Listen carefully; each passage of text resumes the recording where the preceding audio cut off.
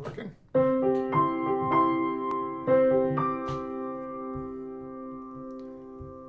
think we're live. Is it working?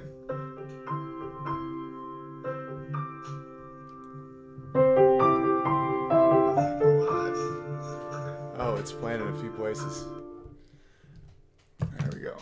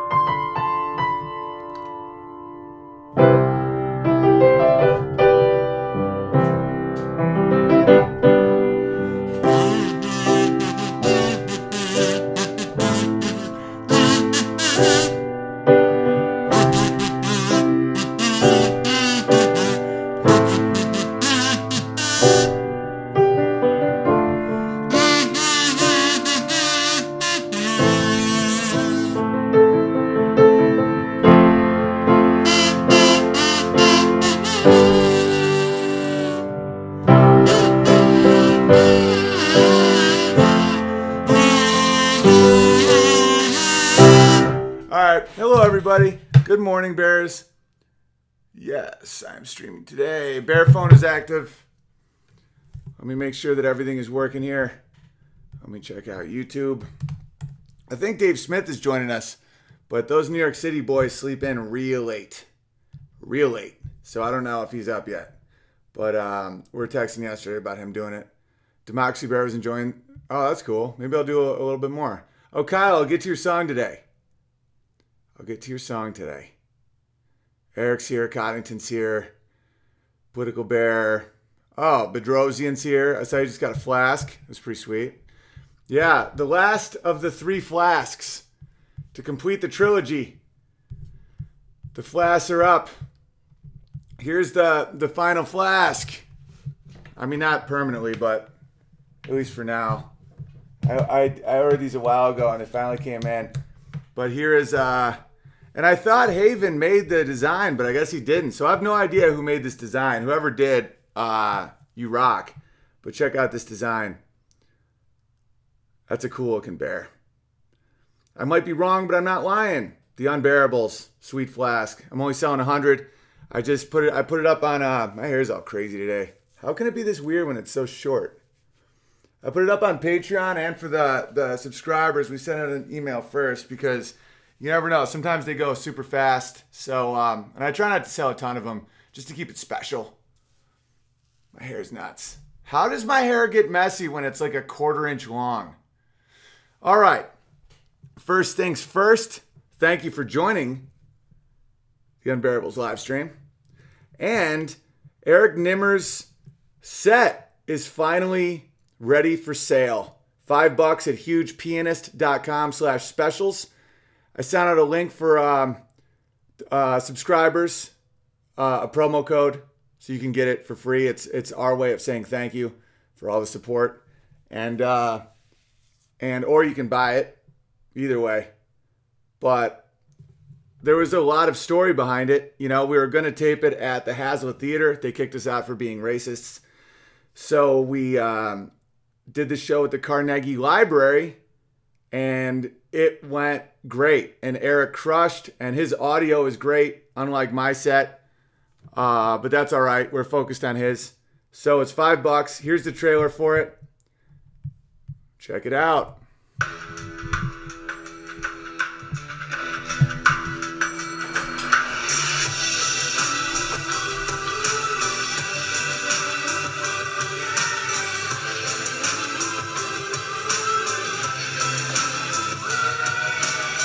Pittsburgh, Pennsylvania, please make some noise for my friend, Mr. Eric Nimmer.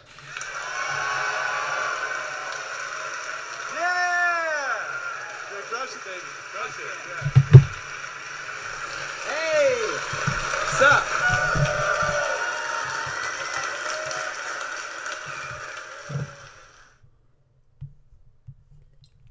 There you go.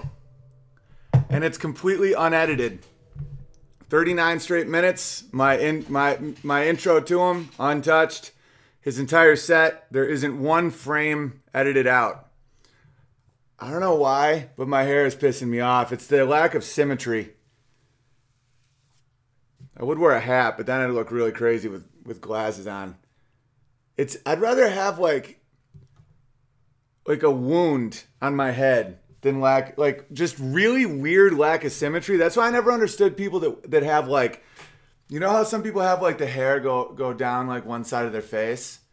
Like where they're like, oh, I only listen to Bright Eyes and I hate my dad. He sent me to Brown and I wanted to go to Yale. And they just have hair go over one eye. I always hated that haircut because of the lack of symmetry. And I don't need like perfect symmetry. You know, but just attempt symmetry. And right now I have no symmetry.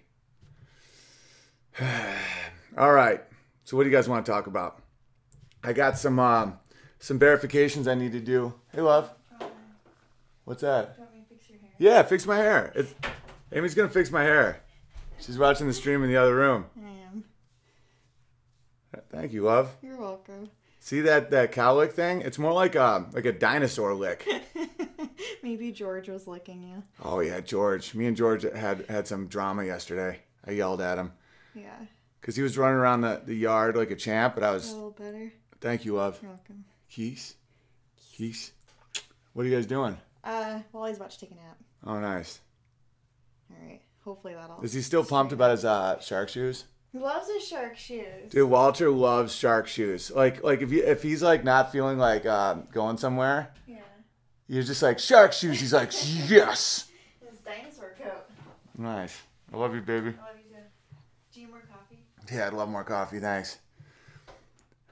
Crowder's show today is going to be insanely funny. We're just writing jokes. All right, what else do I want to show you people? All right, so this is some verifications that need to happen.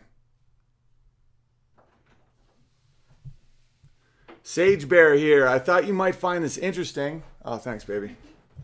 These are cool glasses. They are. I know, but that's why I love the metal Bearsteins is because they don't break in the mail. Like the first round of Bearsteins, we had a lot of broken steins, so that was a real situation. But now the the handle kept breaking. The handle kept breaking. Not kept breaking. It like broke a couple times. Yeah, but it was really intense.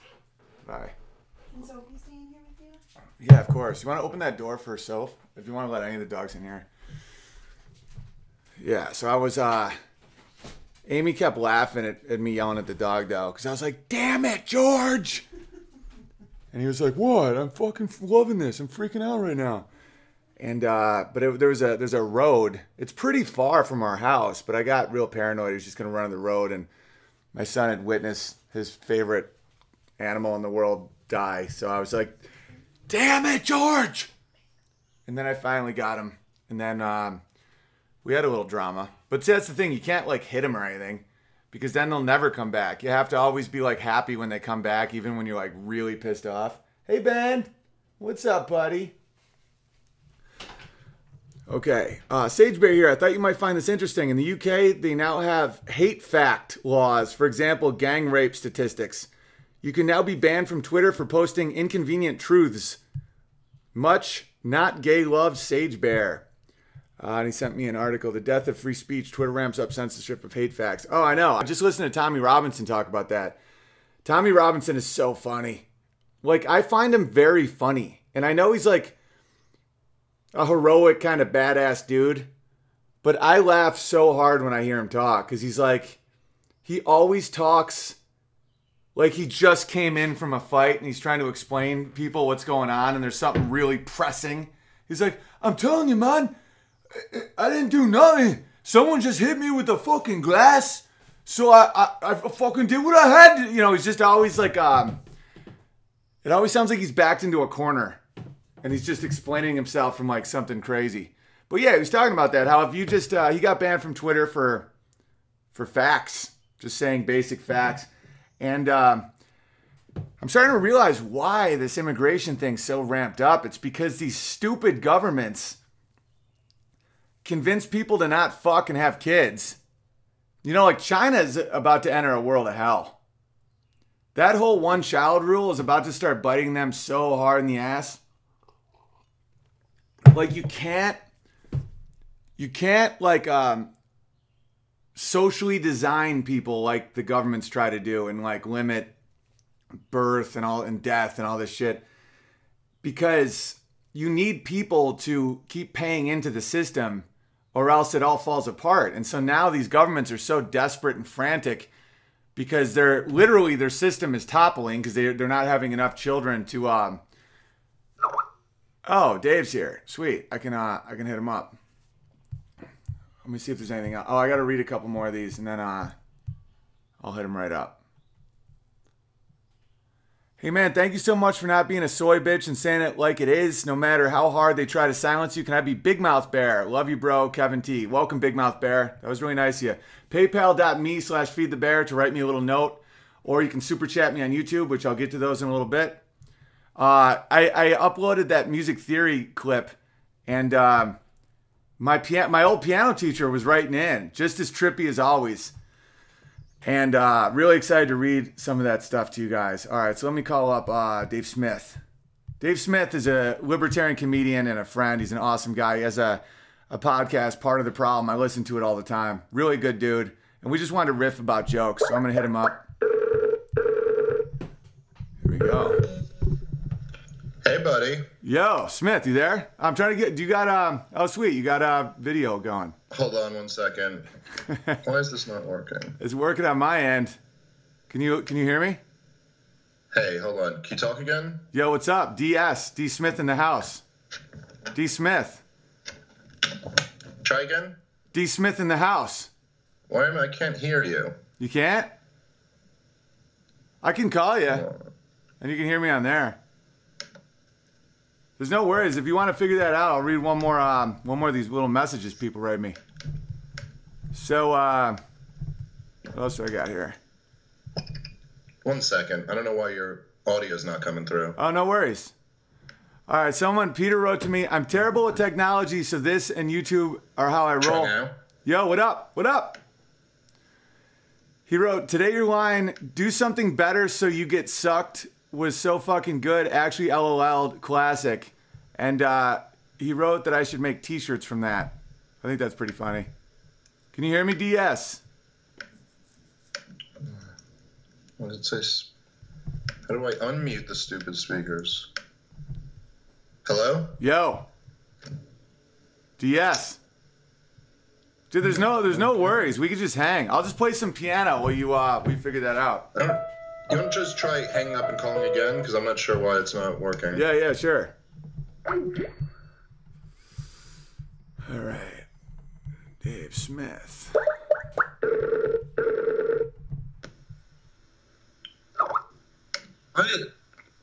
Yo. Can you hear me? Hold on. You sound great. You have a deep, just masculine, just, I'd say sexual voice. Oh, dude, Eric Nimmer knows, Nimmer just wrote to me that he knows Dave Smith, and he gave him advice when Nimmer first started. Yeah, Smith's a legend, dude. I heard Smith on Joe Rogan like 3 years ago, and I tweeted at him immediately because I thought what he was saying was so right on. about college campuses and the socialist agenda of college campuses. And I think Smith might be trying to call me back. He probably only pays in cryptocurrency or some shit, so he's probably has to figure that out. I'm going to use that joke with him when he gets it going. Let's see if we got another Smith call. Let's try him again. I'm really excited about the cryptocurrency joke I'm going to try. Right now, his audio is part of the problem. Yo. Hey, buddy. I just answered on my phone, but hold on one second. Let me just try to restart my computer because it's acting all weird. Oh, no worries. I got some good. I was doing some jokes that your audio is part of the problem. I don't know. Just restart. Hey-o. All right, yeah, restart and then call me back. All right, I'll restart and call you back in 1 second. Yeah, no worries.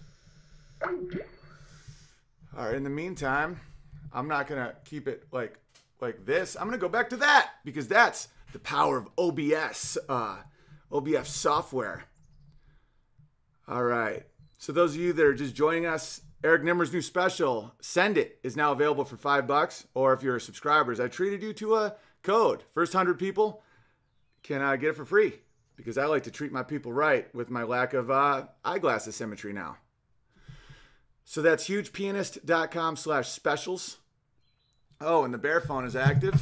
For those of you with the Bear phone number. I can't wait to read to you what my childhood piano teacher was writing to me about Paco Bell's Canon in D. Such a genius, like so trippy. And Bob wanted me to shout out the Podbean. Sorry, Bob, I got to get this proper. All right. Bob wants me to shout out. Check your favorite podcast audio apps to see if Why Didn't They Laugh is current. Right now we're on episode 247. And you can follow at Bayonet Bob Bear. He runs my my audio side of Why Didn't They Laugh, which is just the live stream at this point. So it's on Podbean, iTunes, Stitcher, Podcast Addict, Google Play, CastBox, Player FM. Subscribe and share.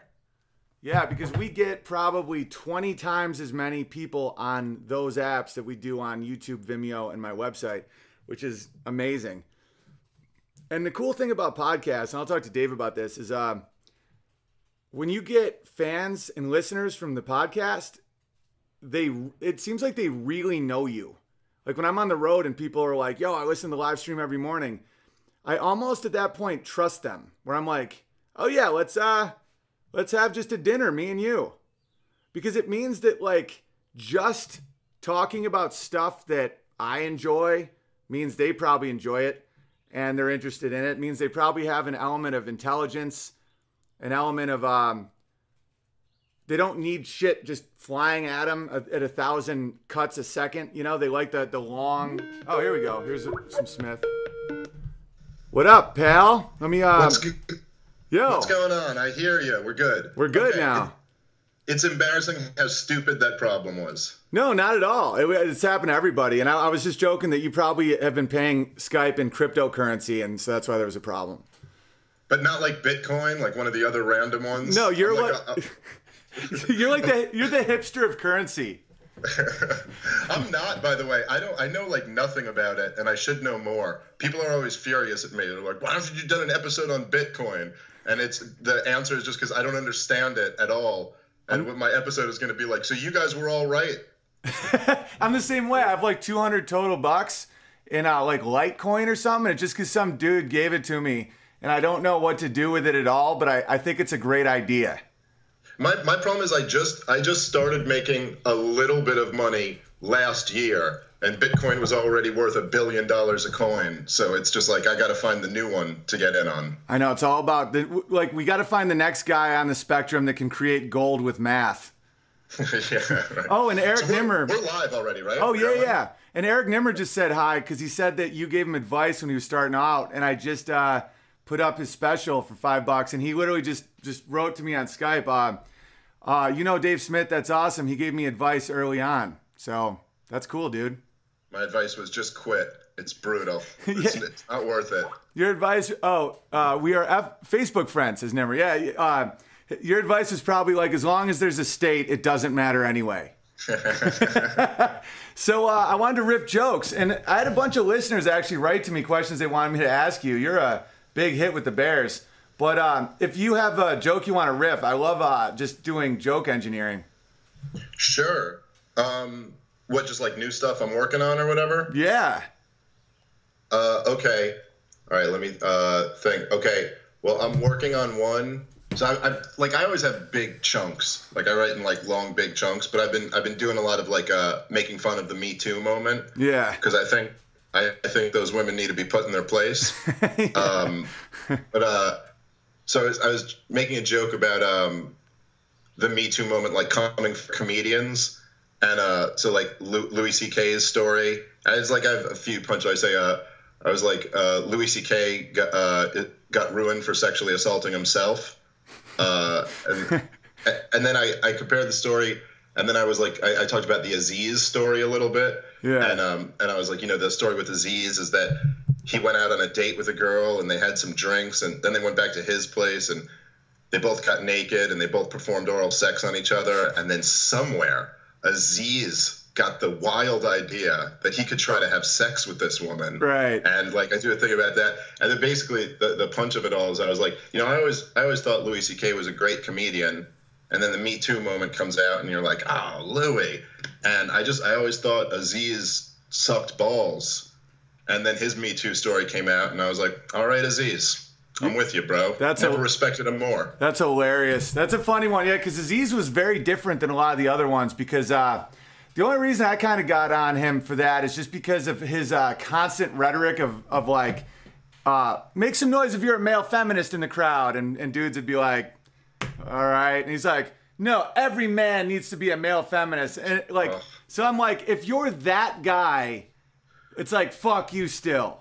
No, I get that completely. Me and you have talked about this topic a bunch because it's a weird position that we get put in where we're like the free speech absolutists. Yeah. But then you get in this situation where somebody who's not a free speech absolutist is getting shit for what they said. And then you're in this very weird position. And I've always kind of like been like, well, no, let's just stay consistent and let's be, we're fine. We're for this. But I got to admit, it's like when Joy Reid just got in trouble for the like homophobic slurs or whatever. Yeah. It's hard for me to not, it's like I just loved it so much. It's like, you want to ruin everyone for this shit. Now, how does it feel, dummy? Right, exactly. And that's the thing. Like, I think it's similar to people being able to post on my stuff or their own stuff, where I'm like, listen, I don't need to let you post on my stuff, but that doesn't mean I don't think you should have your voice anywhere you want. And I think it kind of comes down to those type of things. Like, you have to play by your own rules in my sphere. That's all I'm saying. Other than that, like, I don't think that any of these people, I don't think Aziz should be put in jail or Joy Reid should be, I actually don't think any of these people should even be fired. But part of me is like, if you bring a bat to a basketball game and someone else hits you with a bat, I don't feel bad at all, Yeah. No, but I mean, then there's too much like the people, the real hardcore alt-right guys, like their philosophy, from what I understand it, is just kind of like, all right, we're playing this game. We're playing identity politics. Let's beat them at this game. And I don't really like going down that I don't path. like that at all. That's what drew me away from the left. And I would never want to become that, to fight that. Like the whole we're identity, so now I'm white guy. It's like, no, now you're playing their game, and that's why they suck. And so It's like, the only way you can win is by also sucking. Yeah. It's like, go ahead. Yeah, I agree with you. Like I'm with you completely, but just in your analogy, it is like if you're playing a basketball game and someone brings a bat in, you can't really beat them with a jump shot. In that analogy, you know what I mean? Like, no, you ostracize them from the good group, and then on the outside of the fence, they're gonna realize that they don't get any pussy. Yeah, that's not a bad plan. You know what I mean? It's like you have to let young men want to rise and be better for something, and if you just descend into nihilism, then everyone loses. I think long term, a higher ideal wins. It's just short term. There's a lot of shit that comes with it.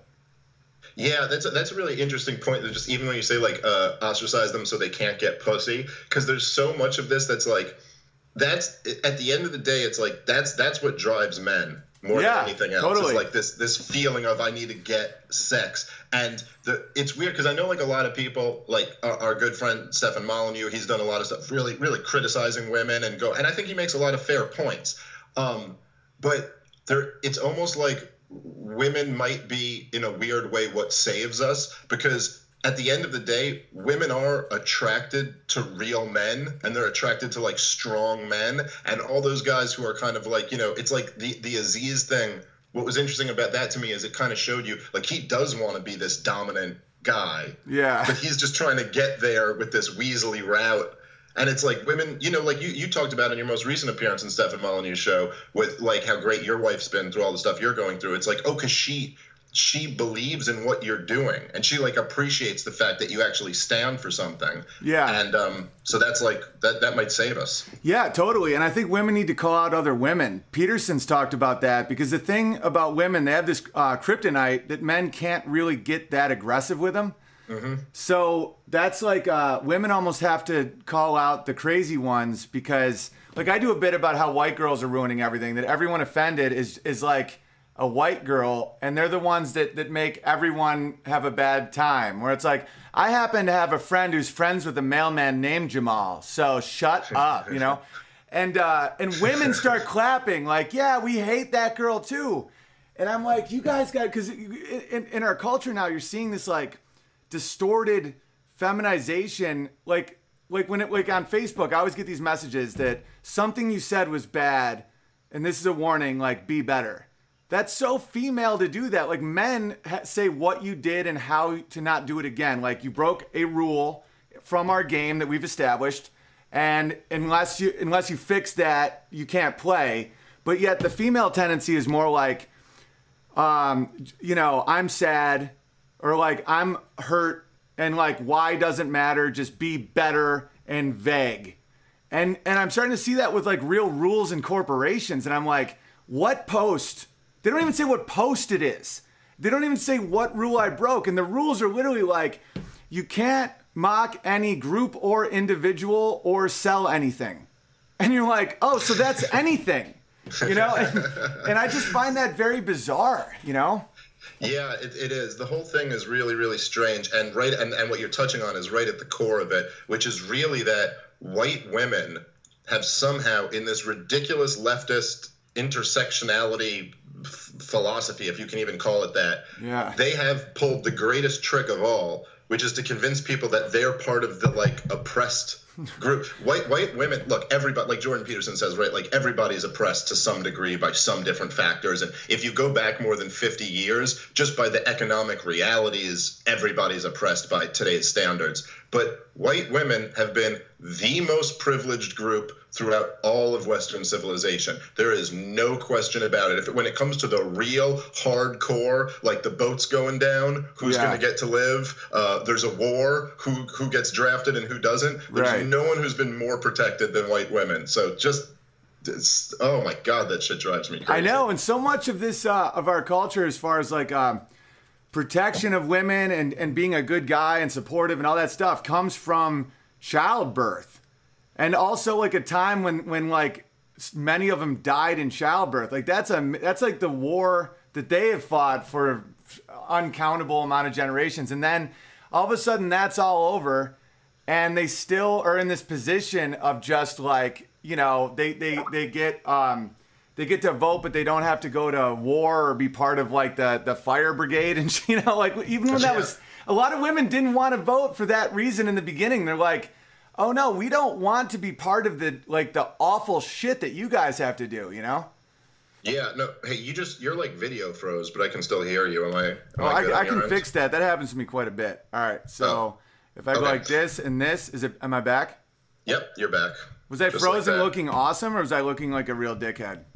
It was somewhere in between. It wasn't like one of the pictures those articles that are trashing you puts out, but it was like yeah, like I'm just going like this. But all that shit's winding down a little bit, and man, I just want to say thanks for your support, because on Part of the Problem, which you guys should all subscribe to, you like made a point to say what I was doing and didn't misrepresent me and have my back in a time when a lot of people were just frozen. And now it's like everything's chill again because a lot of these SJW swarms either just get tired, like they throw a tantrum like a 2-year-old and then they take a nap, or they just move on to the next thing. But the cool thing is I always know who is good in the pocket, and you were really good to me, so I appreciate that. Oh, no, dude. I mean, I appreciate what you're doing, man. Like, I just think it's incredible, dude. Like, you're fucking, taking a stand like that and kind of putting yourself on the line, I think is incredible. And I think it's really, unfortunately, it's like necessary to kind of show what you're really up against and what you're dealing with. And no, like you said, I mean, I've been talking about this for a few years now, but I mean, the analogy to a 3-year-old is, I mean, that's like what this whole offended, regressive left social justice warrior thing is. The whole thing, it's infantile. Yeah. It's like this really weird, it's like everything about it. Every inch of their beliefs is like, I should be provided with free stuff. My healthcare and education, all these things should be paid for. Somebody else who has to worry about who works for it, which is like a completely reasonable opinion for a 3-year-old to have. Like, I should be provided with free stuff and someone else should have to work for it. And also, by the way, my feelings should never be hurt. And I should never really, like it's all of this stuff makes perfect sense for a 3-year-old. And just like you said, like they have this tantrum. And I think there's something really valuable, not only in you standing up for yourself, but there's something even more valuable in you surviving it and being fine. Dude, I'm glad you said that. Kind of letting everybody else know. Dude, that's one of the reasons I fought so hard is because I knew that had to happen. Because what happens with mobs is they have to execute you in a public square to show the rest of the animals what happens. And when you survive, it's like a cultural lightning rod to the people trying to hold you back. And kind of like how you were on when you did that pod about when you were debating that woman from New York City or something on Fox News about Christine Quinn. Yeah, and how you just have that like that see through the matrix ability because of all the Austrian economics knowledge you have and stuff. And it literally is like watching someone fight. So it's like, okay, like I did jujitsu with Crowder recently, and it was literally just like, I'm 6'7", I might as well have been a slug because I didn't have the knowledge of like the stuff that he knows. And I'm kind of like that when it comes to words, where it sucked. And to the outside world, it was like, why are you doing this? I'm like, if you don't stop at some point, it never stops. So just pick anything and just the real N-word is no. And when you say that, like, you will just get arrows like 300 at you. But if you survive, it actually does a blow to the authoritarian culture that's so crazy right now. And it also robs, like what you just described about the 3-year-old mentality. I do manual labor every day simply to make beer taste good. Yeah. Like, if you don't work and struggle and hurt and burn and like I have like scars on my hands from working, and it's like you literally don't taste beer. It's like monogamy makes sex way better. It's like when you love someone and get to that like 80th level of intimacy, you look back at your like drunken nights wondering where you are, and you just had sex with somebody, and it literally is like McDonald's food where you're like, what is that? You're robbing someone of the real life experience. Yeah, and that is like it's there's something about it that's just really connected to what a man is. Yeah, and that's so much of what we've lost in our current society. It's like this the role that men play, and I think just to your point, it's like, I don't have these numbers like off the top of my head, but like during the Great Depression, they'll say it was something like 70-something% of America worked in agricultural life. And so like even post-industrial revolution, there's still all these people. And then like, my grandfather, his whole generation, they worked in factories. It was like really tough work. And it wasn't really until, the late 60s, 70s, 80s when work became this cubicle and like an office space like that. And I think there's almost something like when men were all doing men work, it just kept society in that mode where nobody would really have these debates because it's like, yeah, well, you do man work, so obviously you do that. And now it's like we lost that, and men just kind of became pussified, excuse me, and like gave that up. And it's like, man, the problem is that all these people, like, I talk about this on my show, like, Hillary Clinton isn't a social justice warrior. Hillary Clinton isn't a progressive. No. She's not like somebody who's concerned with gay rights, LGBTQ, TZX. Like Hillary Clinton doesn't give a fuck about any of that. She's a fascist. That's all she is. It's just she uses these people. So the problem is that they all become useful idiots for this fucking for the real enemy, which is the state. And the problem with all these guys being kids, being 3-year-olds, it's not that go have a fucking temper tantrum. I don't give a shit. It's just that they always, because 3-year-olds need parents. And that parent always ends up being the state. So that's always one step away is they call it, well, Hillary Clinton will come have our back.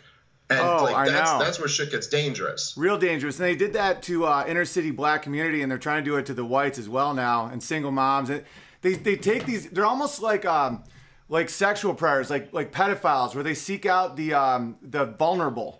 You know, well, they'll see a vulnerable population and be like, all right, I'll make them need me. You know, like the kid without a dad to protect him, who's always walking around alone at 5. That's the guy the dude in the van goes after. And that's what these statists do. Like, they went after, inner city, working class black people, single mothers, gay people, and then they kept expanding it. That's why they keep needing victim groups to the point where they're now like trans midget pedophiles. They need rights too, you know, because they keep trying to acquire these voting blocks that need them, and it's really, really weird and gross. Yeah, no, absolutely. And that's why the thing is, like, you can't, and this is just like anybody knows this, but you can't give an inch to those guys. Not 1 inch. I mean, if you give them 1 inch, and an inch, it's so tempting because you're like, I don't really need that inch, right? You know, like whatever, I can give you that inch. But once they're in, they're just taking the next one and the next one and the next one. You give the LGBT an inch, they'll take 8. Dude, and one of my favorite things about your grandfather that I always thought was interesting, that's the same with my grandfather, who was a lead miner, is they were well read. Like, you've talked about that, where you're like, my grandfather and his friends would still read like high literature with like calluses on their bloody hands. And that, I think an educated population is so important to not be controlled. You know, like people just know what the government schools have told us, you know, like what Darwin is versus have they read Descent of Man, where he compares the Irish to chimps and thinks that they should be eradicated. You know, it's like, if you actually read the primary documents of a lot of these things that we're just told about, it's some pretty wild shit. Yeah, no, there's no question about that, man. And it's like that's why I, like, half the time, you know, when like they'd show those old things where Jordan Peterson's like, when he was on campus and it's like the LGBTQ activists are yelling at him and they're like, here, it's my rights, it's my this. It's like, I've said this on my podcast, but I almost want to just come in there and just go like, hey, so what happened in the Bolshevik Revolution? Right. Like just let me just ask you some basic history questions. Forget any of this. Oh, dude, they don't know anything though. They don't know Che. Like the guy in their T-shirt, they don't know. It's like, do you know he blew a 12-year-old's brains out because he was trying to rescue his father, who was about to be assassinated for his political beliefs? They'd be like, I got this at Urban Outfitters, okay? And you're like, you guys are they're just mind washed. And I think it's crazy, because I was a World War II history major focused on authoritarianism, and I studied it in the Czech Republic and all this, and I always thought it was the right. And as I got older, I just kept seeing all this shit that I learned about and what to watch for, because my whole thing was I always wanted to be the guy who fought the Nazis early, you know, because everyone thinks that they'd be the guy, but statistically that they're not the guy. So I was like, okay, what are the patterns for authoritarianism? And I thought it was the right because I was always told the Nazis were the right. And then I started seeing it from the socialist left. And that's what really messed my mind up, where I was like, why is the left doing all the things that are the warning signs to authoritarianism? I thought that was pretty interesting. Yeah, that is really fascinating, and I'm sure that's a big part of why you're able to like kind of see, or, you know, kind of figure a lot of this stuff out. But to me, I always remember once I first started getting into like libertarianism and reading a lot of the literature and stuff, it always seemed amazing to me that like the political spectrum that everybody accepts is just completely fake. It's fake. Completely made up. This idea that like, okay, so all the way on the right you have the National Socialists, and then all the way on the left you have the Socialists. Right. And then they'll kind of like hide behind this thing. It's like once you get to the polar opposites, there are similarities between the two. But you're like, so how is it that, you know, Mussolini is able to just seamlessly transition from being a socialist to being a fascist? Like, why does that make any sense? And then you just realize if we're talking about the state, we're talking about political ideology, a spectrum that makes way more sense would be like no government all the way on one side and totalitarian government on the other side. Like it's like anarchy to North Korea. Right. And if you look at it that way, you're like, oh, okay, so the Soviets had like this totalitarian government, and then the Nazis are like an inch over here. Right. Like an inch away from them. They're basically exactly the same, which like, oh, you're allowed to own a business and we can just tell you exactly what to do with it. Yeah, it's just controlling language. Like when I'm like, oh, I'm on the right, and people are like, oh, Nazi. I'm like, no, wait, no. It's, and then I just try to explain it, but it's so exhausting. But it's almost like a sleazy guy goes up to a girl at a bar and says, okay, this is the spectrum. Sex with condom, sex no condom. And it's like the girl doesn't even realize that she can just walk away. And it's like she doesn't have to choose this little range of awful. And it's just like this sales technique. When you get to one extreme end of the spectrum, it does kind of start to look like the other extreme end of the spectrum, too. Right. But no, I'm the most anti-fuck me person out there, so just fuck me without a condom. I know, and being a dad now, too, it's very eye-opening. It's how you manipulate children as you say, this is your food options. You know, the right wing is broccoli, the left wing is cauliflower. Like, there's nobody just being like, what about pizza? You know, because that's not even on the table. And then like you have government schools that I've been reading a lot of John Taylor Gatto, and it's like the amount of garbage, it's about compliance training. And that's why we're thinking about homeschooling, at least for a bit, because we have boys. And now the government's gotten so big that even when I was a kid, like facing what I faced as a creative, intelligent person in public schools, it's nothing like now. Like now they like hate men. Where it's like if a boy, like we had recess where we used to just beat the shit out of each other, and now it's like gender unicorns and like everything's a hate crime. And I can't imagine that. It's really crazy, and to me it's like, you know, if you know, because they keep changing the language, but I this is like always my challenge to people on the left, where I'll go like just for a thought experiment, okay, even if I'm completely wrong, just entertain for a thought experiment the idea that racism is hating any race based on their race, and that it's not like this power plus privilege plus it's okay to hate white people. Just for a thought experiment, just grant me that maybe it's also racist to hate white people for being white. And then you look at that, and if you were to grant me that thought experiment, even though me and you just said like we're not big fans of the alt-right, Richard Spencer is not half as racist as just your average person on the left. Totally. Like if you actually listen to Richard Spencer, like what he'll say about, you know, he'll be like, yeah, I want to live in a white ethno-state, and I think black people have the right to live in their ethno-state, and that, you know, good luck to them. I have nothing against them, but I just want to be separate. Yeah. That's way better than what the left says about white people. I totally agree. Like that's the thing. I completely disagree with Richard Spencer, but when people are like, oh, you'd have coffee with Richard Spencer? I'd be like, dude, I'd have coffee with a socialist. That's fucking way crazier. Their body count. One of the bears did the math and literally did all the math. Like 1.8% of all world deaths in the 20th century were caused by socialism. Yeah.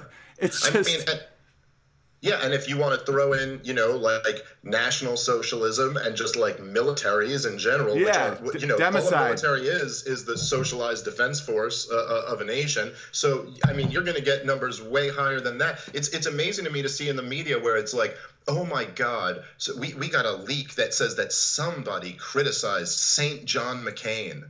My God, someone was not worshiping at the altar of John McCain. And it's like, dude, you could, if you were to take, like, say something about David Duke, you could say whatever you want to say about David Duke. You could say, I hope David Duke gets tortured and thrown in, you know, a pit of acid or something like that. No one would care. Now, I'm a Jew. I'm not a huge fan of David Duke. But, like, you want to compare his humanitarian track record to John McCain? Right, to fucking John McCain? John McCain has mountains of corpses It just in his trail from what he's advocated for his entire life. This motherfucker will roll out of brain surgery to make sure he casts a vote to go slaughter a few more people in whatever third world fucking hellhole we're going to war in next. And it's like, oh, but that guy's above reproach somehow. Right. Well, that's the thing is like, they make this big, and the thing is I'm not for white ethno states or any of that shit, but just like what you said, I don't have this vitriolic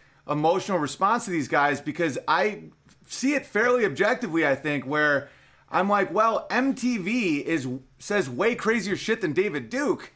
I just don't want to be defined by my enemies. I don't want to be defined. It's like scar tissue will overcompensate for a wound. I don't want to be that guy where it's like, because the left sees you as shit because you're white, we got a group that's going to see you as awesome because you're white. And I'm like, how about you see me as awesome because I can play piano and I have a hot wife? You know, like, I don't want white to be anything because, like, if you just time travel a little and look at my lineage, white didn't exist until recently. It's like if you put a German and a Scandinavian and a Czech Jew together and then I marry a Norwegian Mexican, it's like, what are we? It's like we're just people, and you start getting to a point where you go to Ireland and you see that the Catholics and the Protestants have more hate for each other, and they almost have the same freckle patterns. It's like it's just this tribal horseshit that I'd rather be with people like you. Like my tribe is people that when you make a good point, they look excited and not threatened, and that's why I think we hit it off right away. Yeah, no, I agree completely, and it's just this kind of the other thing about again, I disagree with all of them. I've never held back from how I disagree with the alt-right. I've talked about this when I've had some of their leaders on my show. Like, I don't agree with them. I make my views very clear. But it does seem after a while, it's almost like this trick of the left where it's like, it's like, I don't know. I don't spend, like me and you probably spend a lot more time bashing the commies than the Nazis because everybody already knows Hitler was evil. Exactly. Like that's not a secret. Everybody knows that. As comedians, we see it as hacky. Yeah, that's right.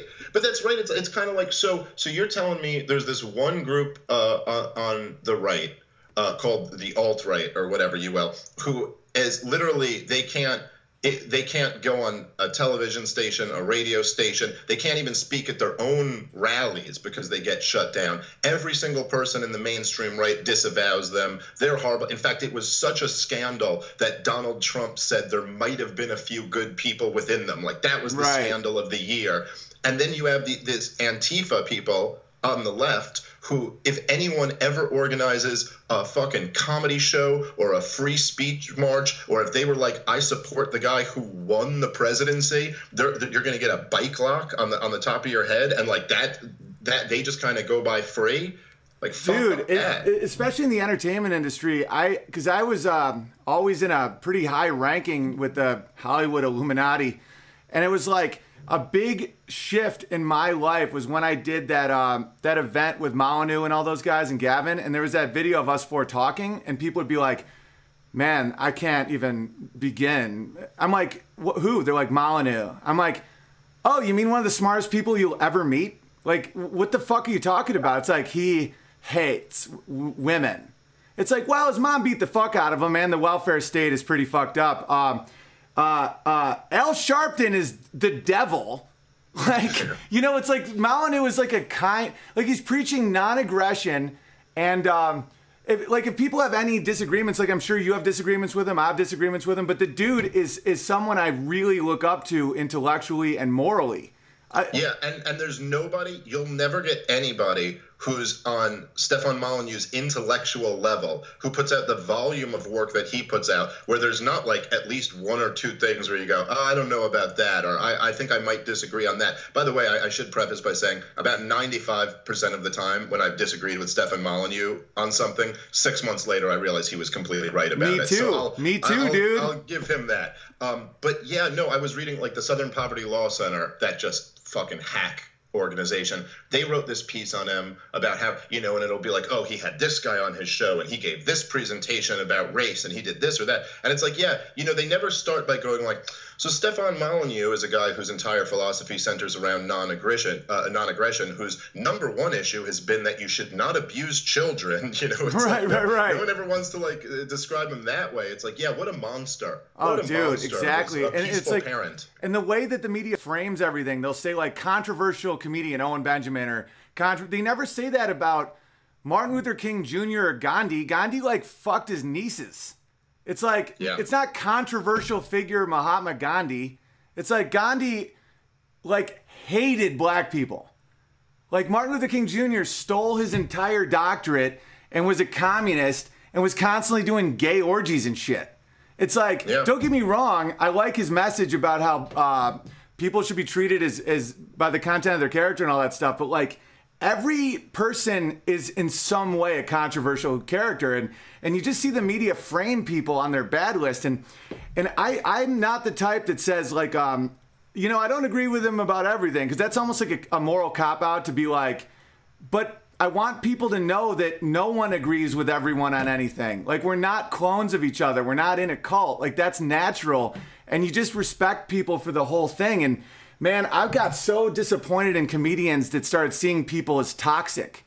I'm like, we are the people that aren't like that. We listen to the artists that people don't know about yet. We perform in anywhere, because I performed in the most dodgy fucking places. Like, I've done open mics at strip clubs before. So I always thought that the moral landscape for comedians was just open, but I didn't realize it was just leftist, where I'm like, oh, you can't perform with people on the right that are controversial? Like, so you're a fucking clone, Yeah, it's like they've just, I don't know, man. It's fascinating, but it's also like just so disappointing. But what's happened to the left over the last 10 years, and it brought comedians down with them. Like, I don't know, it just became this dominant culture where it's like you're always outraged, and you're outraged over the dumbest fucking shit. Yeah. Like, it's just like, I don't know, like I feel like 90% of the stuff that the left is outraged by today could just be answered with,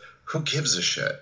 Yeah, Who gives dude. a shit? But it's good for free market guys like us, though. Buy Libertas, Dave Smith's special on iTunes. And like, because I just had to pay back 20 grand to a publisher because, I stepped out of bounds and whatnot. And I'm spiraling and I'm lying in bed. And Amy just is like, we have it. And I'm like, holy shit, that's right. I'm like, there is a massive amount of people that will buy our specials completely independently produced because they're so sick of being talked down to by a bunch of commie psychos. Yeah, well, you'll see that, and like, they do everything they can. Like, even you'll see someone like, like them, getting you off Twitter or like whatever, and putting pressure on your publisher and all this stuff. But then at the same time, you see so many of these guys. Like, I'll see these guys who like get on Comedy Central and stuff like that. Which, like, I think Comedy Central, it's in their official like rules for corporate conduct that we only hire like brown nerd comedians or something like that. Brown and non-threatening. It's like, so Brown, it's like he's gonna, like Brown, like Big Dick Brown. They're like, not Big Dick Brown. That's the crazy thing about it too, man. It's emasculated like, it's so Brown. It's right, emasculated Browns. That's the only people we're allowed to hire. But you'll see them where it's like, they tweet something and it's got like 3 retweets. Like, no one really cares. No one cares. And I don't, when I first started comedy, and I'm sure, like you too, it was kind of before this world existed, and you just kind of want the typical successful things, like I want to get on TV and I want to do this, and you got a lot of those things. But after like this whole thing developed, I'm like very quick to like, oh, I'm fine with this. Oh, like, dude, I don't really give a shit. I'm almost embarrassed getting something. I just want my numbers to grow. I want my podcast to get more and more listeners, which it's been doing for the last few years. Oh, you're crushing. Yeah, like I don't care about like, oh, but I'd really love to have an HBO special, or I'd really love to have a Netflix, or this or that. It's like, sure, those things would be fine, but either way, as long as I'm selling more, I don't care. Dude, prestige is a slavery trick. Like, dude, I've had 2 Comedy Central specials. I've like all this shit, and when I'll do clubs now or a theater, and I see the credits they put up, I swear to God, I get embarrassed. Where it's like, seeing on Fallon, Schumer, I'm like, no, say part of the problem, Rogan, Crowder. I don't want to be associated with Communist Central, you know, because I have all those credits. We'll be like, except for Sandler movies I love. I have a huge amount of respect for Sandler and Vaughn and a bunch of those guys. But like some of these credits, I'm like, I don't want people to think I'm like approved by the fucking Soviet Gulag police. Oh, before you go, I got a couple questions for you from my Patreon guys. Let's do it. Okay, Jester Bear asks, does he have a unique method to come up with his material, either for his comedy or his podcast? And does he have any organizational tips for you, Winky Face? It's pretty funny. Oh my God, organization is not my strong suit. So I don't know with comedy stuff. I literally just like with stand up. I have ideas. I think of something that I think is absurd or funny, and then I like to just take it to stage and have fun with it. And for part of the problem, I'm like 90% unscripted. Like sometimes a topic just hits, and I'm like, I know I can rant on this, and then I like to kind of find it in the moment. So sorry, that's not a great answer. No, it's a great answer, dude. The Fire Bernstein is really growing on me. Yeah, he's great, dude. I love the fire. I like little nicknames like that. Zach, I don't know what Zach's referring to, but it sounds interesting. Did he almost get in a fight with Gino Bisconti on a podcast? LOL. His last appearance on David Webb's show was great. Well, thank you. Yeah, that was fun. And yeah, me and Gino came. I got pretty annoyed at Gino one night, but you know, I love Gino to death. I've known Gino for years and years. He's a great guy. He's just, you know, a crazy old drunk. Dude, you like this one, dude. This says, when are y'all gonna do a comedy tour together? Blue Collar meets Hayek. You guys are some of my favorites. Appliance Bear. All right, here's the final question for you. Ask him where he thinks free speech and social media are going, where libertarians and conservatives aren't silenced and have a neutral place to hang together. So Stefan Molyneux's made this point before, and I think he's right. I think it's anytime anyone always asks me, like, where is this going, or what's the future of libertarianism or this, it's like, I don't believe it's written in stone, man. It's like, what are we going to do? What are we going to do? I went on last year on the Contra Cruise, which is Tom Woods and Bob Murphy. Love I those highly guys. recommend to people. You've been on Tom Woods' show and stuff, and they do this cruise. It's a lot of fun. And I remember one person said, I was doing like a question and answer segment, and one person goes, seeing how we'll probably never achieve anarcho-capitalism in our lifetime, what do you think, blah, blah, blah, blah, blah. And I remember just going like, no, listen, we will achieve it in our lifetime. We will. And the reason why I'm saying that is because if someone here on Tom Woods' retreat doesn't believe it, then it's definitely not going to fucking happen. Right. So, like, you got to just decide we're going to win, and then I'm going to do everything possible to make us win. So, because it's not written in stone. You know what I mean? It's like, yeah, okay, it does seem like we're at the point where an empire collapses. It does seem like our culture is being deteriorated. But you know what? I'm also having a Skype conversation with Owen Benjamin that's going out to thousands of people from my fucking living room. Right so on. That's kind of new too, you know? So let's try to fight and win this thing. Yeah, because that's almost like the trap of the left is the utopian philosophy, where it's like, my whole thing is family and community, where it's like you structure your life and do the things to make good people that are less trickable and less manipulated, and just be what is corny as it sounds. And I'm quoting a guy who probably molested his nieces and hated black people, Gandhi. But you know, like, be the change you want to see in the world. And I think that's something that a lot of people should live by, where it's like, you do it. You know, like, I didn't like the comedy coming out, so I produced Nimmer's special and 2 of my specials, and that's like how I see beating it, is just do it, versus just saying how you're going to take someone down or how to make someone else fail. That almost will trap you into the same, if I had my way, I'd do communist right bullshit, you know? Yeah, and just to agree with like what you're saying there, like, it's something, and this is why I think, like, you know, you're such a great role model for some of these younger guys, because a lot of our audience is like younger guys. Yeah, it's like that's the other thing that the whole sexual revolution, post-feminist world that we live in is broken. Is it's like, yeah, man, there really is something to this idea of family values, and I've been out there, and I was like a single comedian for a long time, and I you know, like, it's like, guys, find a fucking great chick and be really, really good to her. And when I say be really, really good to her, that doesn't mean you're like some weak little, like Jordan Peterson says, the rabbit, who's just like, oh, you're beautiful. It's like, no, you be a fucking man, you be a leader, and you protect her and build your own family and be a good person. That's more important than any of this other shit is. That's awesome. Yeah, because you got a great girl too, and she respects the hell out of you, and you can see that. Dave's getting married, Dave's engaged, which is awesome. Proud of you, man. I'm like, because you see these dudes, they keep thinking it's like, they're like, dude, I'm about to fuck. And it's like, have you ever made life with that cock of yours? Make it happen. You know, I'm like, I don't even like fucking anymore if she's not ovulating. What is this, preseason? Am I a show pony? Let's make life. All right. So, guys, follow Dave at Twitter. Apparently that's still a thing. At Comic Dave Smith, and Part of the Problem, and you're on Fox a lot. What's the show you're on Fox? Well, not anymore. Now I'm only doing the CNN shows because I'm working for the enemy now. Are you the bad guy now? Like you're the CNN giving the other side? That's hilarious. Yeah, but I'm on SE Cup Unfiltered regularly on Headline News, and Part of the Problem, my podcast. Check that out. Awesome, Dave. It's a pleasure. Let's do this more often. Absolutely, brother. Good to talk to you, man. Later, bro. Later.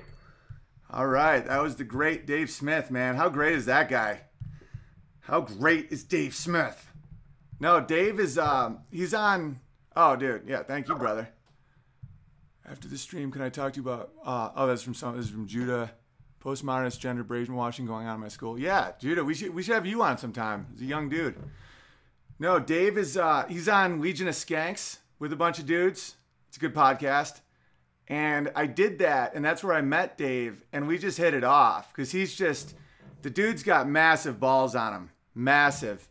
And he was saying, like, he'd say stuff that I at the time was very against, but I never got mad at him or never felt any animosity towards him, because you can just see in his eyes that he's just got balls on him, and he's just smart as fuck and just committed and just a good human being. So I'm really glad that went down.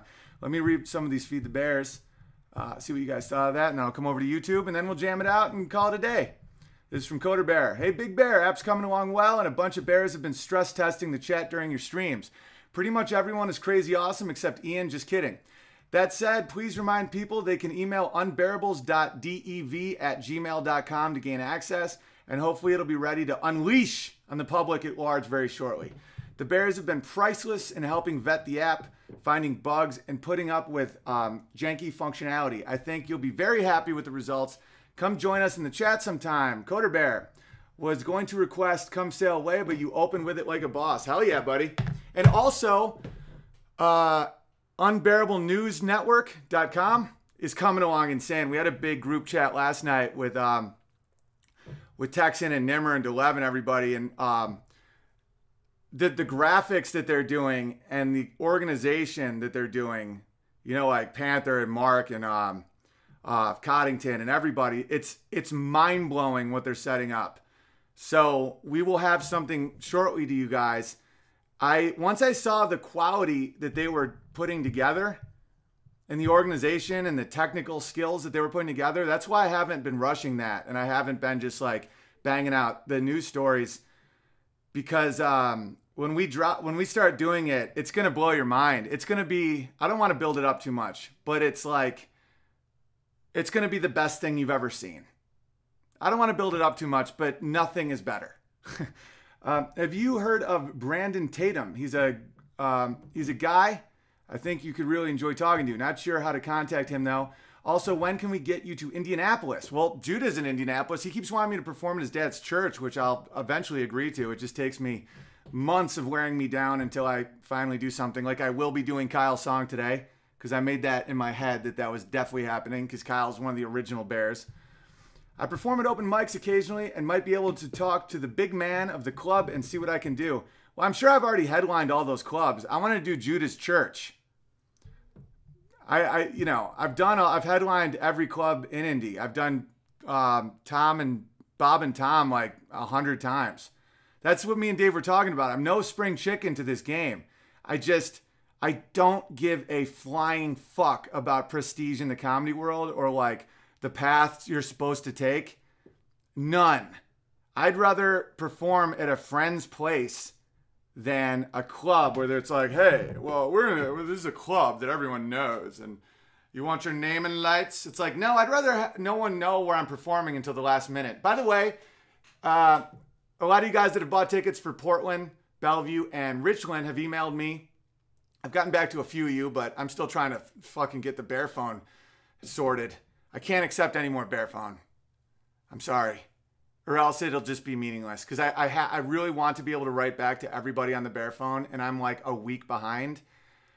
Because it's a good problem to have. It's been an overwhelming success as far as people being on board and helping the show and everything. But I can't go anymore, or else it'll just not be a Bear phone. I don't remember what I was talking about at all. How did I start talking about the Bear phone? Indy? I don't know. You want to see your name and lights? Oh, yeah. So people have been emailing me about the tickets for Richland, Bellevue, and Portland, and about like where the shows are. We don't release the locations of the shows until the week of, just in case. You know, the backlash against me has been dying down, thank God. But just so that people don't face unnecessary phone calls from socialists, we'll email you. So just make sure that any email I sent to you is not junk. Like, that happened in Pittsburgh. We lost like 100 good men because, and had to refund a bunch of tickets, which is fine. A lot of people said we didn't have to, but we still did, I think. I know that was, I'm almost 100% we did. Amy definitely did that. But if we tell you where the show is, or we had to switch shows in Pittsburgh, and some people, like the emails were going to the junk folder, which sucks. But we'll tell you where the shows are. If you come, I'd love to be a feature, not an opener. I don't have enough material completed. A lot in the works, though. Dude, send a video. We'll analyze it on here. Keith, I've noticed that being inclusive means harassing someone you hate and smear until they are silenced. Frauds and sociopaths. Damn right, Keith. Ashley, I'm going to be speaking with Molyneux tonight for his Freedom Radio show this evening about my challenges as a young female who wishes to have both a career and be an awesome mom someday. In the past year, I switched from being a Bernie-supporting liberal to realizing that my values are traditional conservative ones. This is going to be a good talk. He's going to have a lot to say to you. Along with this change in mindset, I've realized that family is way more important than a career in the long run. However, I love what I do, and I feel that by giving it up, I will be missing out. I'm a bit nervous for the conversation with Stefan, and I was wondering if you might have any advice beforehand. Thank you, Tiger Bear. Just be totally honest. Molyneux has one of the biggest bullshit meters I've ever seen in a human. Like, his antenna are like this high. So just don't even try to bullshit him. And if you're honest, he'll give you great advice. It'll be a great show. And I have no idea what he'll say, but you're the type of person I'm sure he would love to talk to. So that's really cool. I don't know what you do, but I'm guessing you're not missing out. And you can always do what you love from home or part-time or something. I think you're absolutely right to question the Bernie bro work until you die with no kids mentality, because it's absolutely torturous to most women. This is from Allison. If you don't have time to read this on your live stream, no worries, because I know you have tons of super chats that are way more interesting, I'm sure. Don't sell yourself short like that. Just wanted to show my support, how you've affected my life. I've been listening to your stream since November of 2017. Actually, I've been listening to your comedy longer. So I think that's how I ended up seeing you on YouTube. I still have a Pandora station created with your name because I love your comedy so much. I started listening to comedy while driving around town every day because parenting can be a bit stressful and the comic relief is definitely needed. I felt all the emotions watching your free speech battle. Despite the pitfalls, you are making a difference, and I commend you on your resilience to stay the course. I was extremely moved by your A Hill to Die On video. I'm thankful you didn't bend your morals. Not bending gives others hope who feel the same way you do. It's also been very interesting to watch your perspective on cultural issues gravitate towards a more conservative view that hold a more Christian-based set of morals, values, without having to use religion as your reasoning. That, I like how you said that. Yeah, that's the thing that I got weirded out by Catholicism growing up. And don't get me wrong, I'm not bashing Catholicism. There's a lot of good Catholics and priests out there, but to me, the ought isn't because church. It has to be your own connection. To me. And I'm not going to Godsplain to anybody, but I like the Martin Luther quote, every man his own priest. Is that the quote? But that's not ego, that's lack of ego. I don't think that it should be commanded by a secular building to have a connection to Christianity. I think Jesus actually kind of highlighted that pretty elaborately. So I like that you said that, because that's what made me agnostic for a long time, is because I associated a physical church and the people in it with God and not God with God. And I think there's millions of people out there that had this same experience and can relate on that on a deep level. All right. This is long, but I'll try. Oh, this is real long. But I'll try and get to it, because I love where your head's at. I grew up in a non-denominational Protestant church that preached the gospel, became a Christian at 6. So to have someone affirm the morals, values I believed all these years from a more secular perspective was eye-opening to me. It affirmed that even when we try to take God out of the equation, we really can't, because it's in our DNA as much as we try to deny it. I completely concur. If anyone could have been an atheist, it's me. And I have no... This is one thing that bothers me about a lot of secular atheism, isn't that they exist. God bless. Do you. Some of my favorite people are atheists. It doesn't mean you're a bad person, but this is the thing that bothers me about a lot of atheists, is they think that being religious or Christian or Jewish or, those are the good ones in my book. No, I'm just kidding. But, is a weakness. Like there's something weak about you where you have to rely on God to get through it. It's strength. To me, weakness is nihilism. Weakness is secular nihilism, the pursuit of physical pleasure above ethics, above the future, above the ability to get through problems. There's nothing weaker to me. To just say, like, what's the point? Let's get drunk and fuck strangers and kill a guy. There's no God.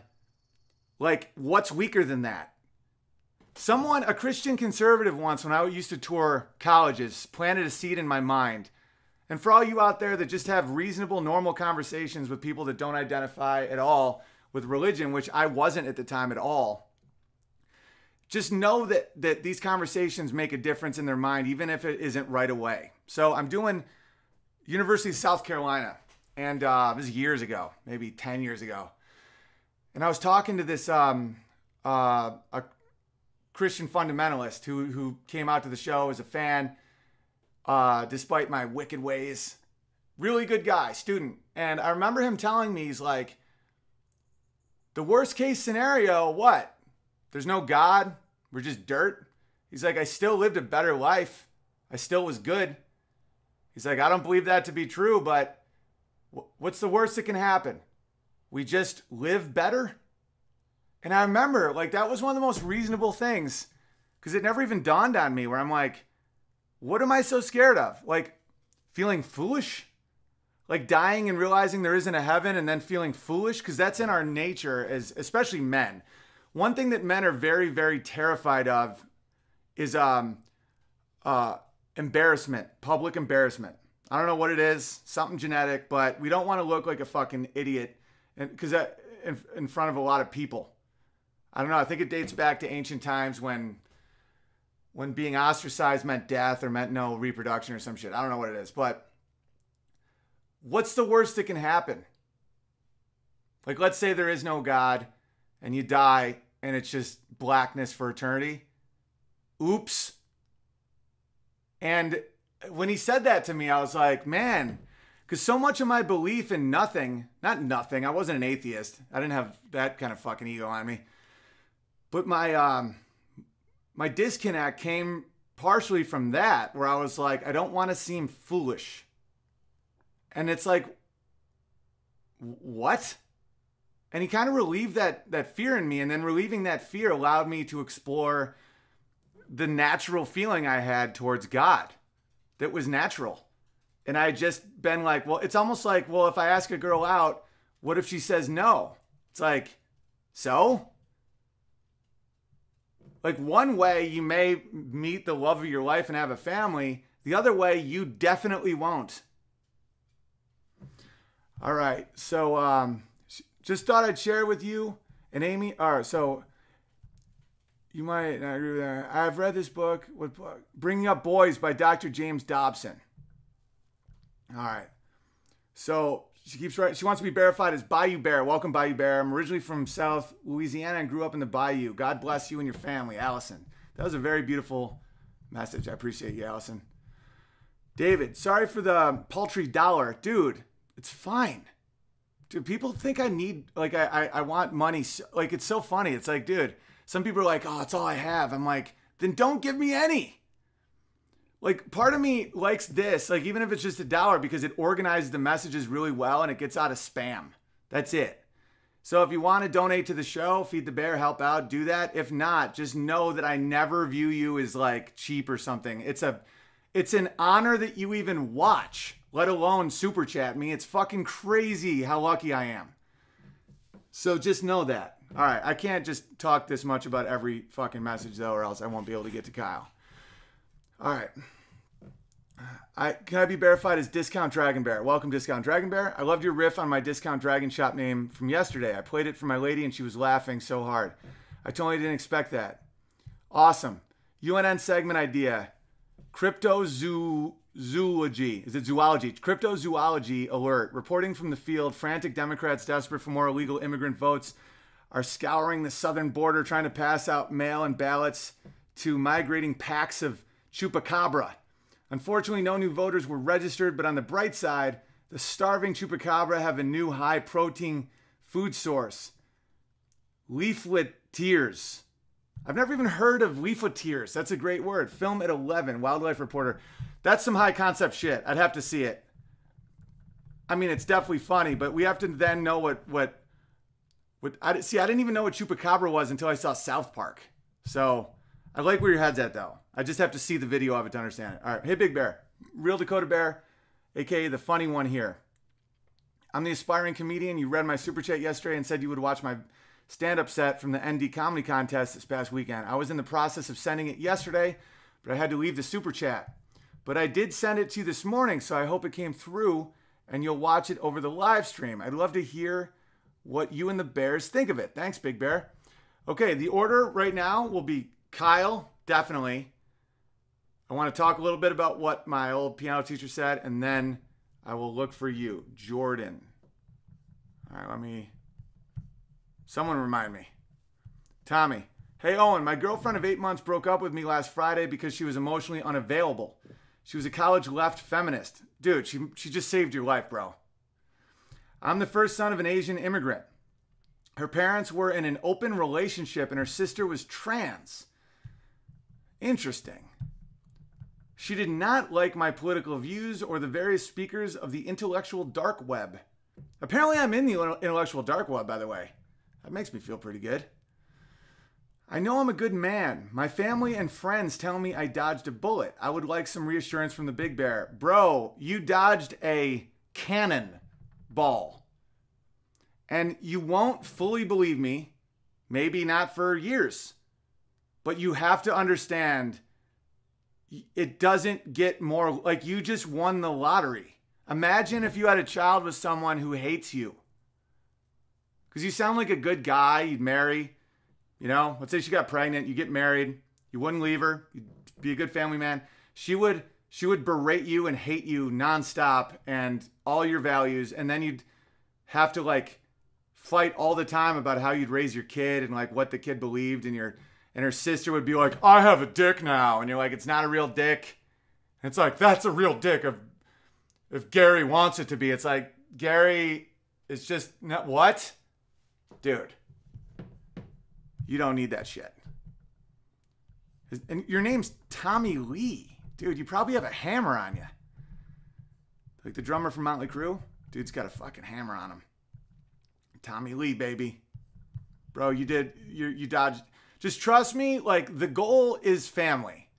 And I'm not saying don't date. I'm not saying you can't make mistakes or learn stuff from dating or wake up somewhere, not know where the hell you are, and you got some girl making you breakfast that you don't understand. But just don't think that's your goal. Like, that's not the end game. That's not what you want out of life, is just a never-ending just bullshit. You want someone that you can put down roots with and really grow with, and that's not going to be someone that fucking hates you.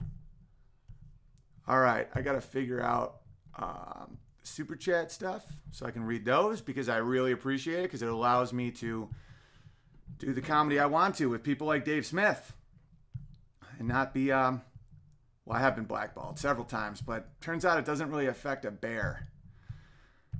Okay, let's read some of these babies. And thanks, everybody, for super chatting and feeding the bear. It's very, very nice of you. Here's $5 for your stylist, Amy. That's hysterical. And happy day after your birthday, Amber. Big fan. Can I be Angry Welder Bear? Yes. That's a great bear name. And we're migrating the... why did the stream drop that hard at 12:06? That's crazy. It went from 931 to 200 in the matter of 5 minutes. Someone's got to let me know. Did the stream go down? Now it's growing back up again, but that's insane. That's something technical. That's not a normal thing. Yeah, in 6 minutes it went from 931 people to 200. Oh, the stream froze? Is it back though? It got sluggish. Oh, was it with stream was out for a few minutes. Oh, that's all good. Did we miss any with Dave or no? But the Dave shit's still rocking though, right? You dropped on Vimeo and YouTube. Now you got most of it. Oh, sweet. Hang on. I sent Owen Streamlabs yesterday. Do you guys know if he'll see the message? Natalia. I'll look for it now. After Dave. All right, cool. Well, that's a bummer. Technical issues are a bitch. But are they both still rolling? Let me try Vimeo. Let me try this real quick. Because we were cooking with gas, baby.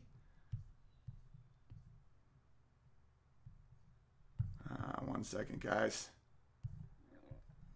Yeah, I think this failed, huh? Vimeo is down. Or no, Vimeo's still live. Vimeo's live, I think. No. I don't fucking know. Who cares? Let's just keep rocking. Oh, Ben says it was right after Dave. Blackballed. Funny story. Stream looks good right now. From Kodiak Bear, both rolling here. Vimeo's up Big Bear from Roy Bear. All right, sweet. So we lost some good men out there. That's all right. We kept 200 and then we built back up.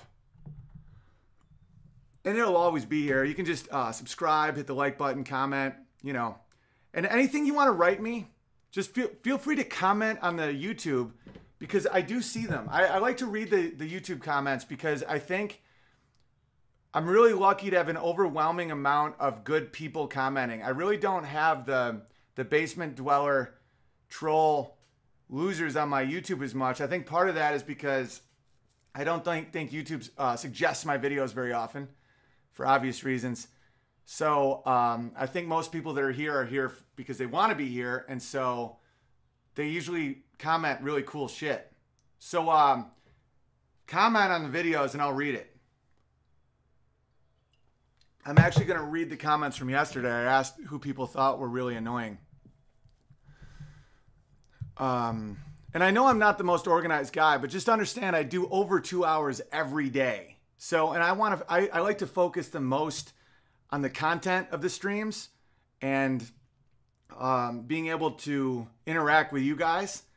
So just understand that and all the other stuff I have going on, it's the best I can currently do. I'm still trying to get better ways of organizing, but that's what I got, you know? Over 2 hours every day, which I like. I can't wait to do these every day. I usually have a lot I want to talk about. All right, big fan. All right, I read that. Hey, Owen, I'm an Argentine liberal atheist in UK, but I think the left's gone to shit. We need people like you. I know what communism does, as I lived in China for years. Can I be verified as Panda Bear? Yeah, there's already a Pander Bear, but you can be Panda Bear. And you're an atheist liberal in the United Kingdom, so it's fitting to be a bear that doesn't want to fuck to save itself. You know, I'm going to show you my joke about pandas. But thank you for saying that, by the way. It's pretty cool how many people seem to be on board with the message these days, because when you're a little ahead of the curve, and I like that Dave Smith said that, because that's how I felt about Molyneux a lot too. Like, a lot of the shit that I was really against him on, over time, reading a lot of the like primary sources and stuff, I started realizing that he was right about a lot of shit. And again, people are so terrified of embarrassment that they don't want to admit when they're wrong and grow. And that to me is even more embarrassing, when people like refuse to grow. Like, grown men are like, I was never wrong. Like, there was this BuzzFeed article today that said, like, Candace Owen just 2 years ago said Trump was the worst and had a small dick. And it was supposed to be like embarrassing. And I'm like, yeah, that's called human growth. Like, how is that bad? Like, yeah, she did think that, which is even more anti-left, because she was one of them. And over time, it's not even like she was raised by this like militant right-wing guy, and so her whole life she was said that she had to think for herself, unlike the other blacks. No, she was part of that fucking plantation mentality, and then was like, wait a minute, this is really stupid. All right, here's a joke about panda bears. This is for you, my Argentine liberal. Dude, fuck pandas. Fuck all of them. Dude, pandas won't fuck to save themselves. It's time for them to go. You set them up nice. You set them up nice. You're like, time for you guys to breed. And they're like, where's chai? Like, are you guys hungry? They're like, only bamboo. It's like, no, but we have all this other food. They're like, bamboo? They're like, no, it's not bamboo. They're like, only bamboo. It's like, do you know how much tax money we're paying to keep you guys going just so you fuck and eat? And they're like, we don't feel like it. That's when I just come in. Just gut him, eat him, gut him. He's gone. I don't need a panda bear. They got dumb heads. And they're lazy as fuck. They sleep 20 hours a day, only eat bamboo, and won't fuck. Why do you want that? Why would you want that? No one wants that. Let him die. Dude, I like black bears. I live near a lot of black bears. They'll go through my garbage.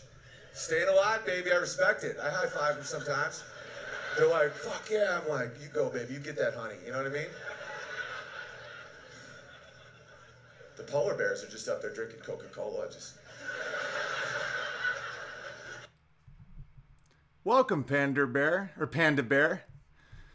Just thought I'd elaborate on how I feel about panda bears. Yeah, let's go ahead and get you to stop saying you're a liberal then, if you see that it always ends in starvation and genocide. Why don't you go ahead and fucking, you know, get with the good guys. To learn more about crypto, check out Dollar Vigilante on YouTube. I can't get my brain around it. Dollar Vigilante. Because I can kind of see that happening. If our government keeps overspending and just... I don't think we're going to just collapse as a civilization, but I think the dollar may get all fucked up, and we might just transition to another form of currency. Because here's the thing, China's going to collapse too. You know, like everybody thinks that we owe all this money to China, and then one day they're going to call it in. China's got a lot of their own problems coming up in the future. Like way worse than us. Like all our government problems times that by 1,000. Like China had authoritarian governments dictating how they bred and their economy and everything. And now they're like becoming more and more market and they're getting wealthier and all that. But like imagine them dealing with their government coming up in the future. Oh, it's going to be a disaster. Kevin, I'm a male supremacist. Dudes rule, girls drool. Welcome to the good team, buddy. Girls do drool. Guys do rule. Imagine the first guy, like in the first clubhouse, that realized that those things rhymed. Where they're like, dudes rule and girls drool. Guys, did you hear what I just said? Everyone's like, rule and drool. It's the same with, like if you had your one buddy, your one Mexican buddy, who's like, hey, man, can I borrow your car again, man? And you're like, no way, Jose. No way, Jose. Someone write that down. What are the fucking odds that rhymes? And Jose is like, I gotta give it to you, man. That is a really, really catchy phrase. It's like, no way, Jose. He's like, and it's smart too. I would have sold your car, man. Thanks, Matt. Thanks, Dangly. Matt, looking to be verified as bipolar bear. Taken? Yeah, that's been taken. That was one of the original ones, and it's been tried to be taken by thousands of bears. So I have Genghis Bear, or Genghis Bear, depending on how you pronounce it, working on a bear list for my website.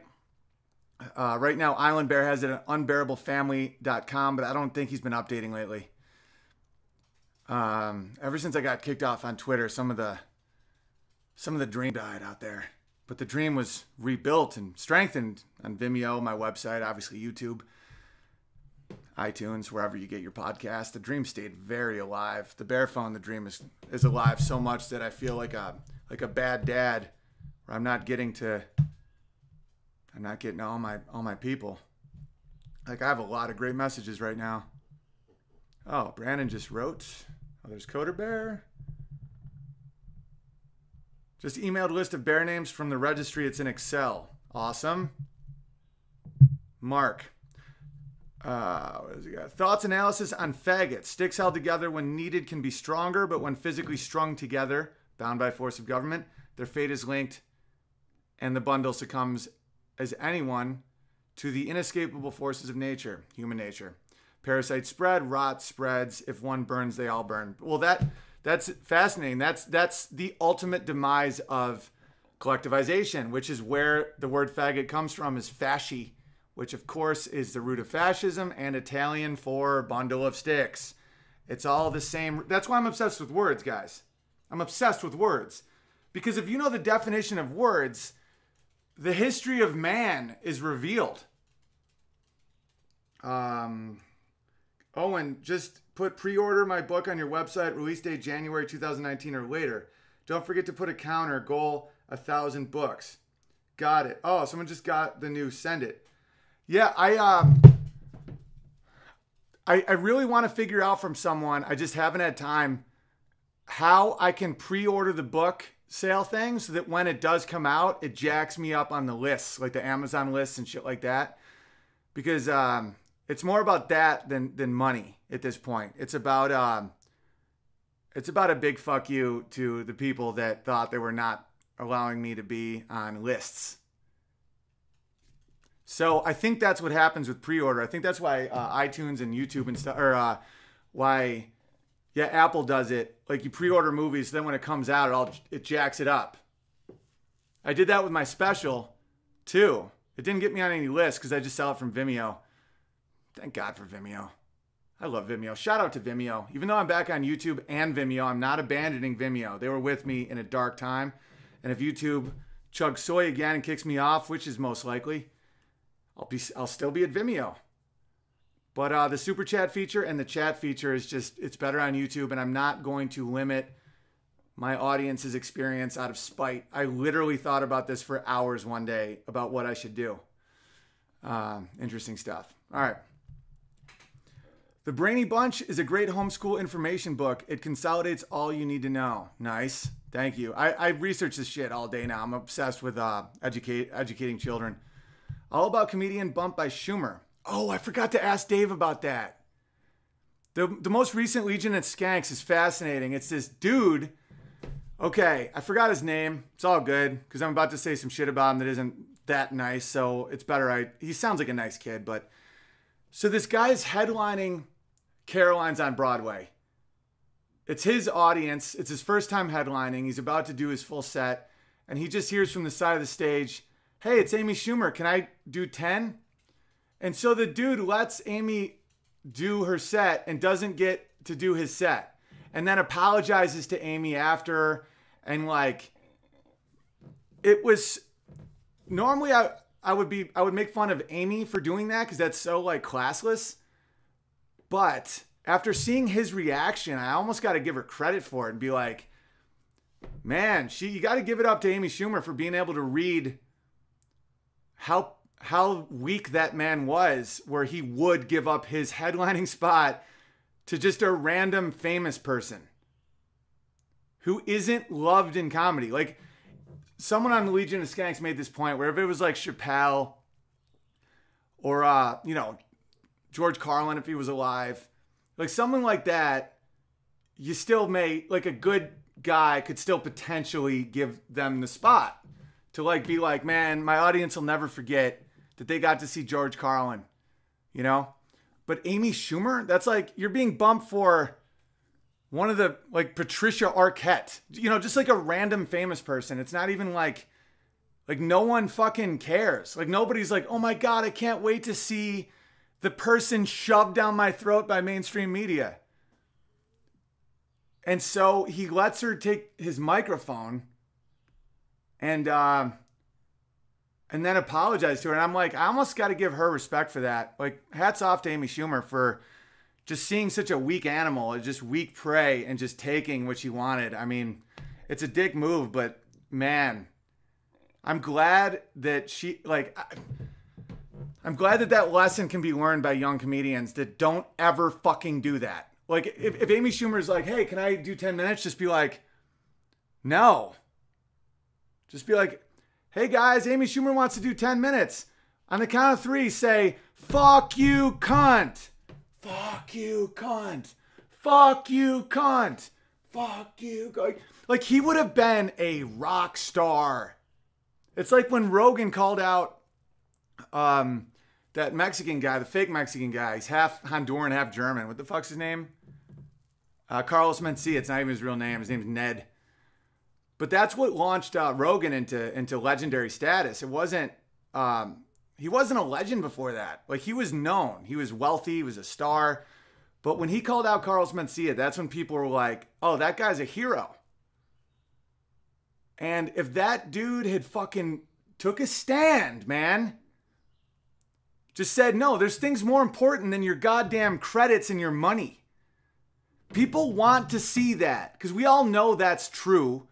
Where your fucking money isn't more important than my show. Like, in DMs, this kid was like, at least my mom got to see someone who was actually funny, haha. It's like, you pathetic sack of shit. And I'm sure I'd probably like the kid on a level, but it's like, dude, your own mother watched her son that she attempted to raise to be a man just allow just a fat, entitled socialist take the mic. No, what did Chrissy say? No, Amy, but thank you for coming to my show. Should have been his comeback. Nah, fuck you, cunt. Fuck you, cunt. Thank you though no, actually that probably would have been nice. Be like, no, Amy, it's my show, but thanks for coming out. I'm sure you heard a lot about me.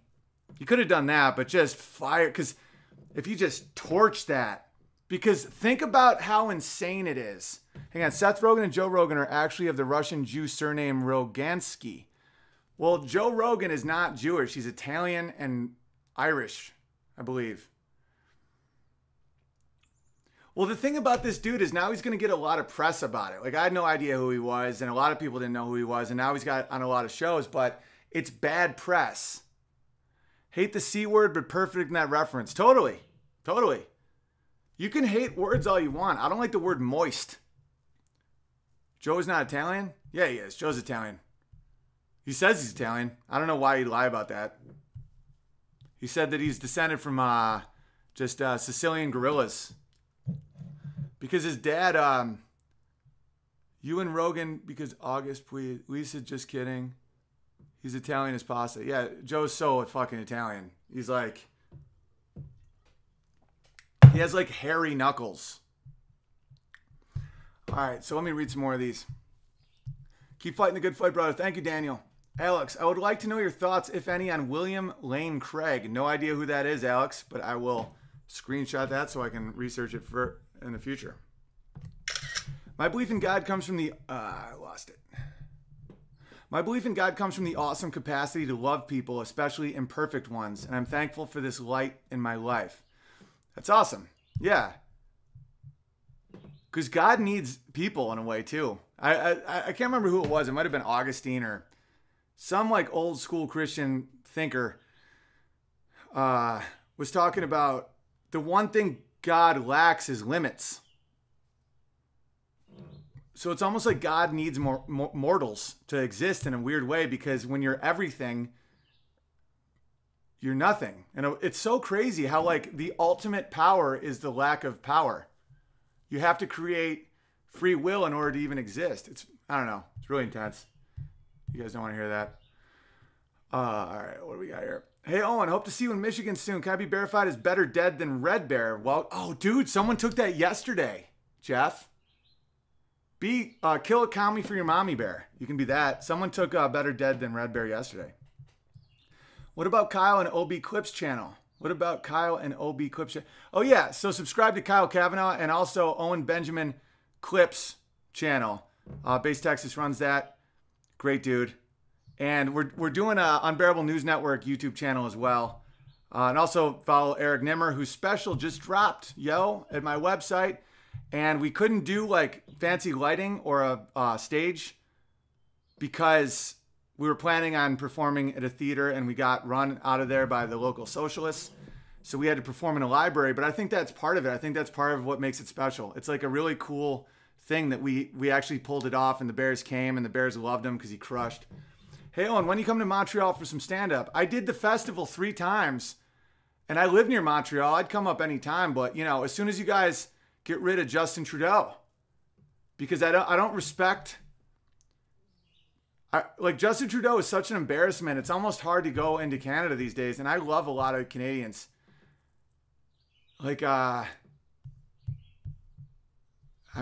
Justin Trudeau. Kyle, I swear to God, if it freezes during him checking through my lyrics, I'm going to be so pissed. No, we're good. Kyle, you have my word. We're going to get through the lyrics. Because I put it off too long, and you're my boy. Quite frankly, booking. How can actually book you on our show for real? Visit studio in Westchester, New York, or call in to chat. We go live Monday through Friday at 7 p.m. Eastern Standard Time. Our fans are Bears. Dolev, Bayonet Bob, Coddington, Base Texan, Nimmer, all these guys can get in touch with me easily, because I would tell you, just comment on this video how I can get in touch with you. So I will always be able to remember that and find you somehow, and we'll set up a day. I'll call in. Just a reminder that unBEARables app being developed is acting as a registry too. Boom! The app is also acting as a registry. Oh, and also unBEARable store or shop. I keep forgetting. You can get a hoodie right now. unBEARable shop or store. Shop. unBEARables shop. Run by my boy Brandon, who also does Crowder's merch. Really good dude. Hey, my name is Dave and I'm black. Black, libertarian, anarcho-capitalist Christian. Can I be verified as Black Bear? Yeah, but it's with 2 C's. Sorry, that was confused. I was only reading it like that because I didn't know why there was no K on it, and then it made a lot of sense. You're a black, libertarian, anarcho-capitalist Christian. That's awesome, man. Good for you. Can you be verified? It's verified, by the way, as Black Bear. Welcome, Black Bear. I'm excited to watch you fight Panda Bear and see what that fucking British atheist liberal can do against our fucking Black Bear over here. Big Bear, did you get my email about skipping my PayPal? Did I a typical girl thing and wanted to change my verification from Hurricane to Stormy? Is that okay? Welcome, Stormy Bear. Love it, Ann. Yeah, sorry I missed that. I miss things from time to time. Matt, okay, second try. Barber Bear, welcome, Barber Bear. Oh, I think I got to all of them. Okay, so how's the stream? The stream here says it's shit. But if you ain't bothering the devil, he's not bothering you. That's a good line. Breaking news. Black Bear is verified. Breaking news. All right, sweet. So let's look at Kyle's thing just to make sure, because I can tell he cares a lot, which is pretty cool. So I don't want to fuck him over. I don't want to fuck over Kyle. He's Canadian. He's got to deal with Justin Trudeau. Justin Trudeau is like Hansel from Zoolander, except a leader. Okay, Kyle Kavanaugh. Kyle Kavanaugh always likes to remind everybody. And I don't know if Field of Bears is texting in. Video is down, YouTube and Vimeo. That's from Bob. Refresh your stream. Oh, sweet. I missed that one, Bob. Field of Bears wants to remind everyone that socialism always ends in starvation, genocide, and Kyle wants to remind everyone to make babies. Okay, this is lyrics. Oh, there's a lot of lyrics here, Kyle. We'll do a little bit of it. He's a songwriter, very talented. It's called The Rise. Won't somebody please just come and lend me a hand because I'm so tired? This world is trying to twist my soul and make my spirit bend, and I'm so tired. My neighbor seems to have all the wealth. Well, I can't put food upon my shelf, and I'm so tired. Oh, why should we have more? They tell us we're all created equal while we starve as they live like kings. I live my days dressed in rags while they're adorned in diamond rings. Sounds a little commie so far, Kyle. We'll see where it goes. Oh, I've got an angel on my shoulder, and she's whispering softly in my ear. Look all around you at the suffering that you're blind to due to the privilege that you haven't earned. Oh, I see. I like this. The suffering that you're blind to due to the privilege. Give me a little of what you have, and I'll spread it around so the lowest among us won't be lost upon the ground. Don't you try to rise above anyone. Remember Icarus and the burning sun, and any success that you achieve will only be attained by thief and greed. I think right now what this song is about the weaponized empathy of socialism. It's like don't rise too high, don't work too hard, spread that shit out, or else, as the Soviets would say, the tallest nail gets hammered down. One day the world will be a utopia where we're all the same. Which, by the way, to me sounds like the worst possible nightmare. I love the differences in humans. It's like what makes me so excited. And anything that deviates will replace or retain. We'll rewrite the story of history. That's true. Don't trust your eyes or what they see, for the world view we present is the only truth. Man, this is intense. I like it as a poem. I've never heard the song, but don't try to think differently. Peace is found in ideology. Diversity of thought is a danger to us all. And those of you who dare to dream will crush that spirit if we need to, and leave what's left of your body to the wolves. It's very Canadian of you, Kyle. Wolves. We don't have a lot of wolves in the States. We have a lot of coyotes. Oh, I have a devil on my shoulder. He's whispering softly in my ear. It's a wild, wild world out there, and I'm the only one who cares that there's predators everywhere you turn. There's a shadow on the horizon. Sauron's eyes unblinded as he sets his gaze on all I hold dear. He whispers, give to me all that you treasure, and you'll never again live without me. He promises salvation from my wretched temptations and delusions of grandeur. You know that you are oppressed and frail, and without me you will surely fail, for I alone can save your soul. Give me everything you earn, and your enemies will burn. We'll take them and their families while they sleep. I'm your father, and this is your motherland. Yeah, and that's from the government's point of view. I'm your father, and this is your motherland. You must that's very Russian, by the way. They consider the Russian soil the mother, and the government is the father. You must never question or disobey. Do you understand? Any opposition is an enemy of the people. We'll tear from their homes and we'll tear down their steeples. There's no God here. I promise you faith has died, and the blood of your good Lord cannot be washed away in the tide. I am your Savior now, your judge, your jury, and executioner, and your fate is mine to command. Wow, this is fucking intense. It reminds me of that bicycle song. I'll show you. Now and forever, the world will be a utopia where we're all the same, and anything that deviates will destroy.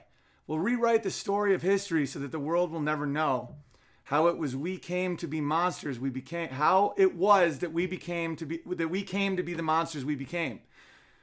Don't try to think differently. Peace is found in ideology. Diversity of thought must be crushed at any cost. And those of you who dare to dream of freedom will crush that spirit you'll see until there's nothing left of your body. I am the wolf.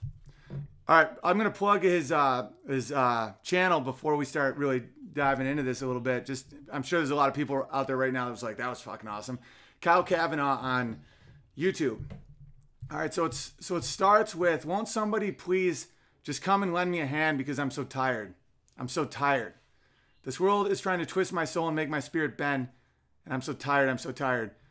My neighbor seems to have all the wealth while I can't put food upon my shelf. I'm so tired. Oh, why should we have more? They tell us we're all created equal while we starve as they live like kings. I live my days dressed in rags while they're adorned in diamond rings. Okay, so Dude, I really like this, Kyle, and I wouldn't bullshit you. At first, I was thinking I was about to start ripping it apart because that first beginning sounds like you're bitching, but really what you're doing is setting up the main character, and you're setting up the Achilles heel that we all feel. That is how the devil gets in, or the state, or the evil, or whatever you want to call it. We all on some level are tired, and we all on some level feel like someone else is getting something that you don't and you deserve, and why do some people have this and other people don't, right? That's a natural feeling that we all feel, and that is the point in the road where literally good and evil split like this, Cain and Abel, envy and admiration. Like, do you work to be your ideal, or do you kill your ideal? That moment right there is the beginning of it. And then from there, it's almost like that great book by C.S. Lewis called The Screw Tape Letters, where it's one demon and it's an uncle and a nephew writing back and forth about how they get the souls of man. And this would be one of the ways. It's the tiredness. That's one reason why the state loves single moms, because single moms have an impossible job. Men have a natural compassion for single moms. They have to work and raise children, which is literally impossible. And so that is an Achilles heel to let in the state, because we have this compassion where it's like, yeah, we should all help single moms. But you have to understand the state is fucking sociopathic. It's literally Satan. It has to be personal choice to help individual moms, or a culture that encourages them to get married and not fucking do it in the first place.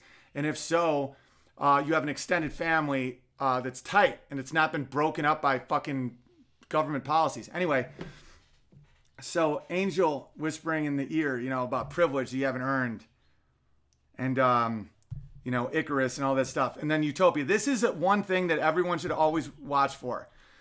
People who promise secular utopia are always lying. Always. That's why Christianity has heaven after life in the sky. And it's not like the sky. It's not on a cloud. That's how atheists will mock Christianity, where it's like, oh, you think you'll sit on a cloud with a fucking harp? No, the whole thing is, it's not here. The acceptance of suffering is the only way you can live without eternal suffering all the time. So when someone promises a way to get to utopia here while you're alive, they're lying. Because everyone gets old, everyone dies, everyone loses loved ones, everyone has regrets, everyone has depression, everyone has anxiety, everyone has fear, everyone has pain. So that will never go away. And sometimes when you're stripped of purpose through wealth, you face that fact so clearly that you become suicidally depressed. And that's why some people don't understand the destruction that money can do, because they are tired and they want more food on their shelf, which we all feel. And then when you're given all the money, a very interesting thing happens. It can cause just catastrophe, because you still feel like that. And you don't know why anymore. And that is what makes people crumble sometimes. I talked about that with Manu last time I was on there, about how money can just magnify things in you that you haven't already dealt with, and ruins people. And it's really tough. It's very similar to try to explain to someone how having sex with a lot of beautiful strangers is a horrifying existence. People that haven't experienced it, unless they're like really have their head on straight and they were raised right and they have their morality straight, it's impossible for them to not hate you for saying that. It's similar to women telling other women that they're shopaholics. It's like, oh my God, I'm such a shopaholic. That's the thing about having a husband that's a billionaire, is that everything I see, I just buy. And other women, they can't not hate that, even though it's hell. Like buying everything you want is an awful existence, but it's really tough to explain that to a woman who, can't buy anything.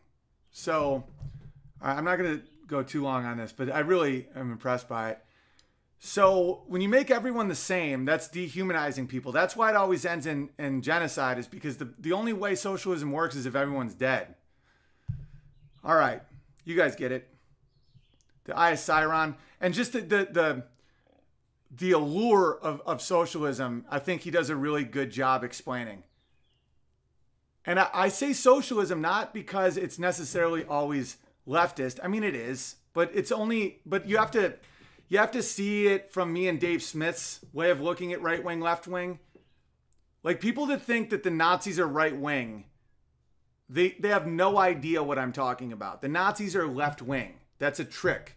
The government schools, which is what he talks about here, will give you a history so fragmented and so random that you can't possibly see how we got here or how we can fix it. You know, it's almost like there's a door with a combination lock and someone just says 4, 9, 6, 12, 40, 49, 72, but we're not going to tell you the order, but those are the right words. That's kind of what a lot of school does, is they'll give you tidbits of Gandhi, of great things he said, tidbits of King, tidbits of Mandela, tidbits of Lincoln that are real and great, but they leave out a lot that allow you to get to the place we're at. Like, Lincoln had some real bad shit about him, and the Civil War is not as one side about the North freeing the slaves as they want us to believe. Yes, they did free the slaves, but that wasn't the purpose of the war. Just like World War II is not about freeing the Jews. I realize that because I'm from the only place in all of America that took in Jews during World War II. Oswego, New York, took in 900 Jews during World War II, and that's the only place in the whole fucking country. And that is what tipped me as a young person into thinking there might be something people aren't telling us.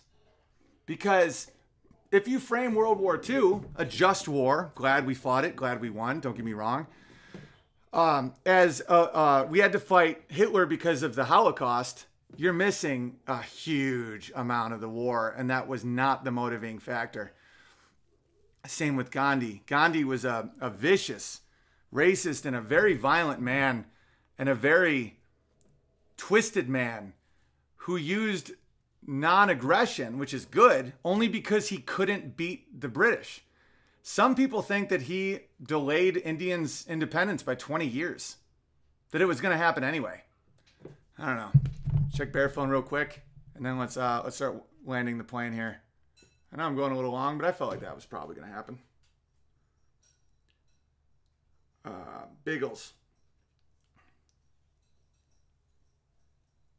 It is just YouTube being cocksuckers. Twitch worked fine. Interesting. Thank you, Biggles. Also, thank you for offering to help with my knee surgery. I would feel pretty bad taking money I didn't earn. Bro, that's... What? No, that's the whole point of community, bro. A lot of people feel that way. Let me tell you, that's more destructive to think that way than it is to not think that way, and I'll explain. There's been people that I've helped out in like rough spots that end up hating me for it because of that, where they start feeling almost like they owe me something. At first there's like gratitude, and then they're like, well, I promise I'll pay you back. And I'm like, no, don't fucking think that way. Just we've all been where you're at. I don't believe in big government, big tax, welfare state shit. So I fundamentally have to give people money who it can help because that's part of society. And I have to live that way or else I can't criticize the welfare state. It's part of how I feel. And I'm sure a lot of you guys feel that way, which is why you support this show. You have to make your decisions to help people in order to criticize altruism at the end of a gun, which is what the government is, right? And so then sometimes people, I'll help them, and then down the line, they become the biggest crazy assholes to me because it develops this insecurity where they're like, they feel like they don't deserve it or that they're a charity case, and then they feel shame, and then out of shame is anger. And I'm like, dude, just know that I've taken help from people in the past, that everyone has been there, you know? And that if you don't understand that, it's going to have the opposite effect. And then, because I think that's one reason why the left is becoming this fanged prey animal. This horrifying hatred that you see, this cognitive dissonance, is because they're all about taking money from the state and then they hate the state for it. You know, versus like, this dude's a fucking subscriber to the point where he has the bear phone number. Like, he gave me $20 a month for no reason, just to help the show. Like, of course I would help you. I'm starting to be able to tell when people are taking advantage of me. So, which is so ironic because those dudes would never feel that way. It's so ironic how the world works, man. It's like the people that think that way, like they'd have a hard time taking it, are the ones that are not taking advantage of you. They just need to get their fucking head straight and know that it's not charity. It's how communities function. It's the same with like evil people don't think they're evil. I get emails sometimes where people are like, you seem so good, Big Bear. Like, I feel like I'm bad. I feel like I'm a bad person. Like, what do I do? I'm like, you don't think I think that sometimes? Like, actually bad people don't ever think that. They just do shit. Like, self-reflection is not the quality of a good person or of a bad person. Like if someone's like, man, I feel like, there's something wrong with me or blah, blah, blah. That's your conscience. It's so interesting how like the real pieces of shit are the ones that never would even question, free shit or anything. It's interesting. All right, I'll stay focused. I'm going to answer the rest of these. Talk about what my piano teacher said, a little music theory, and then I'm out. Again, Eric Nimmer special, hugepianist.com/specials. It's the first special I ever produced that isn't me. I sent out a link or a code for Patreons and subscribers to get it free. It's only $5, but I thought that was a cool thing we could do for you guys. But, or just buy it, whatever you want. It's cool. It's fucking great. He kills. And it's what me and Smith were talking about. It's like, you can bitch all you want about how the comedy sucks, but just go make it. You know? We had a tight budget on that, and we made it work. Hey, Owen, I know that Thomas the Legend Sowell was a huge influence on you. I just wanted to share one of the men that was a huge influence on me, Milton Friedman. Oh, man, I wish I had read this with Smith. Smith loves Milton Friedman. I don't know if you've seen much of his work. He was one of the originals going on to campuses melting snowflakes. Yeah, dude, he's a legend. He's a champion of individual freedom and free market economies. Check out Milton Friedman's appearance on Donahue. I would like to be verified as I'm Your Huckleberry. Genius. Welcome, I'm Your Huckleberry. Coda Bear. I think round 1 got cut off, so here's try 2. Hey, Big Bear. App's coming along. Oh, I read this. I love Coda Bear. It's from Dave. I like the idea that third dimension where we live is where all the work to create things is done. Then the fourth dimension, you can make things appear at will, i.e. heaven, where all good ideas are expressed. Or if you did shitty things in life, you get preoccupied with all the shitty things and it appears like hell, forcing you to relive your mistakes until you learn from them and begin to do work again to create rather than destroy. I love that because that's one thing that really convinced me about good and evil is that heaven and hell exists on earth. Fourth dimension, I believe, is actually time. But I think what you're talking about is maybe fifth dimension, where it's like you see the world through a frame that will only let you have shit just preoccupy you and stress and garbage. And then heaven is you can see through it.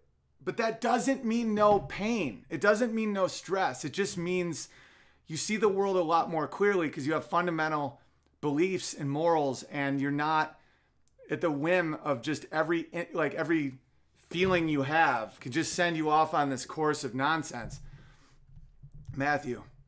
Owen, I love your stuff. I can't ever really join the live chat, but I always listen. Catching up on all your past podcasts as well. Looking forward to the book and the app. I'm trying to figure out all your platforms that you're not eternally banned from yet. And I'm not sure if this is an appropriate request in this forum, but may I be verified as Border Bear? Stay strong, brother. Matt, welcome, Border Bear, and this is a very appropriate way to do that. And yeah, Twitch, I'm unBEARable Comedy. YouTube, I have this channel, and then Owen Benjamin Clips, which is run by Bass Texan, who's a fucking legend. That's the beauty of going on the road. Like when I did the Houston Improv, I got to hang with like motherfucking Nature Bear and Bass Texan and a ton of bears. And then you know, like Bayonet Bob, I got to hang with in Boston. Coddington and that whole crew came up to Saranac Lake when I had my special. You know, like a lot of these dudes that you see me trust on these platforms, it's because I've spent time with them in real life. It shows or stuff like that. And that's one reason why I'll have like a circle, like a circle of people that I trust You know, don't get me. I've never met Coder Bear, but I trust him. I've never met Genghis Bear. I trust him. But the beauty of touring is being able to actually spend time with you guys, and just know that I really, really enjoy that a lot. And there's a ton more that I haven't even got to. I was just thinking of who I talked about at this stream. All right, let's land this plane. Kyle, yo, Big Bear, where can I find literature on the horrible history of Gandhi? Watch Molyneux's The Truth About Gandhi. And the thing about Molyneux, which is, don't get me wrong, many times I've been like, what? He will list you primary resource places where you can get all of this fucking information. Same with John Taylor Gatto. It's like, and if you talk to actual Indians, they have a real weird relationship with Gandhi because a lot of this stuff is absolutely true, public record. Like Gandhi, his quotes about black people, you won't believe. Let me just look one up right now. I don't have a G on my phone, or on my computer, as we all know. You guys have given me some good advice about how to fix that, but I think we all know that on my order of things to fix, the copy and paste the G is pretty hilarious. Gandhi, racist quotes. All right.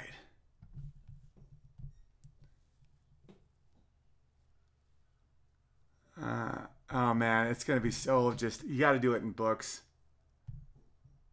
It's going to be so full of propaganda. All right, it's important to remember that early Gandhi had little contact with Africans and didn't, that's not true.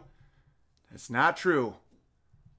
He fought in South Africa. What does it mean, little contact with Africans? It's a fucking lie. Was Mahatma Gandhi a racist from the BBC? Dude, I need quotes, bitch. Of course he was a racist. All right, let me see. This is from the BBC. So, Gandhi wrote to the Natal Parliament saying that a general belief seems to prevail in the colony that the Indians are better, if at all, than savages or the natives of Africa. Must withdraw Kafirs about the mixing of Kafirs with Kafir means nigger in like Indian. 04, he wrote to a health officer in Johannesburg. He had no contact with Africans. Whatever. Must withdraw Kafirs from an unsanitary slum called the Cooley location, where a large number of Africans lived alongside Indians. About the mixing of the Kafirs with bear in mind what that word means.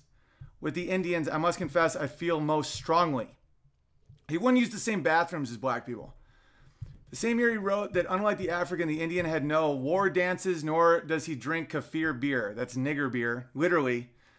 Gandhi wrote that the problem, when Durban was hit by the plague in 05, Gandhi wrote that the problem would persist as long as Indians and Africans were being herded together indiscriminately at the hospital. Bear in mind, he's not talking about people with or without plague. He's saying just blacks should not be put with Indians. All right. Also, some South Africans have always accused the man who led India to independence of working with British colonial government to promote racial segregation. In April, a man was arrested in connection with vandalizing a statue of Gandhi. A hashtag Gandhi must fall has gained circulation on the media. Gandhi believed in the Aryan Brotherhood.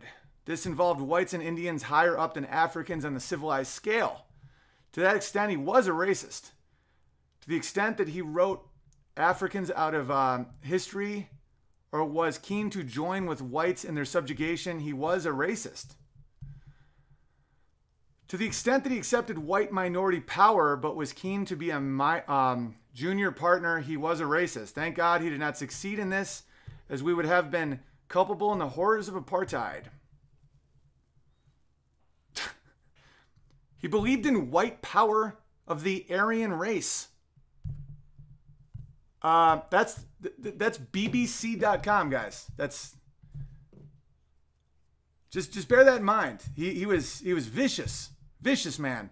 Same with a lot of these dudes. A lot of these dudes are fucking like crazy. All right, let me. All right, let's check out Gandhi and his nieces. Wait to hear about this.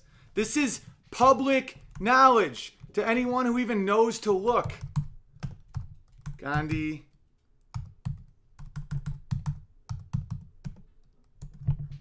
I don't know how to spell nieces. I before E except after C. All right. This is called An Odd Kind of Piety from independent.co.uk. This is the first hit.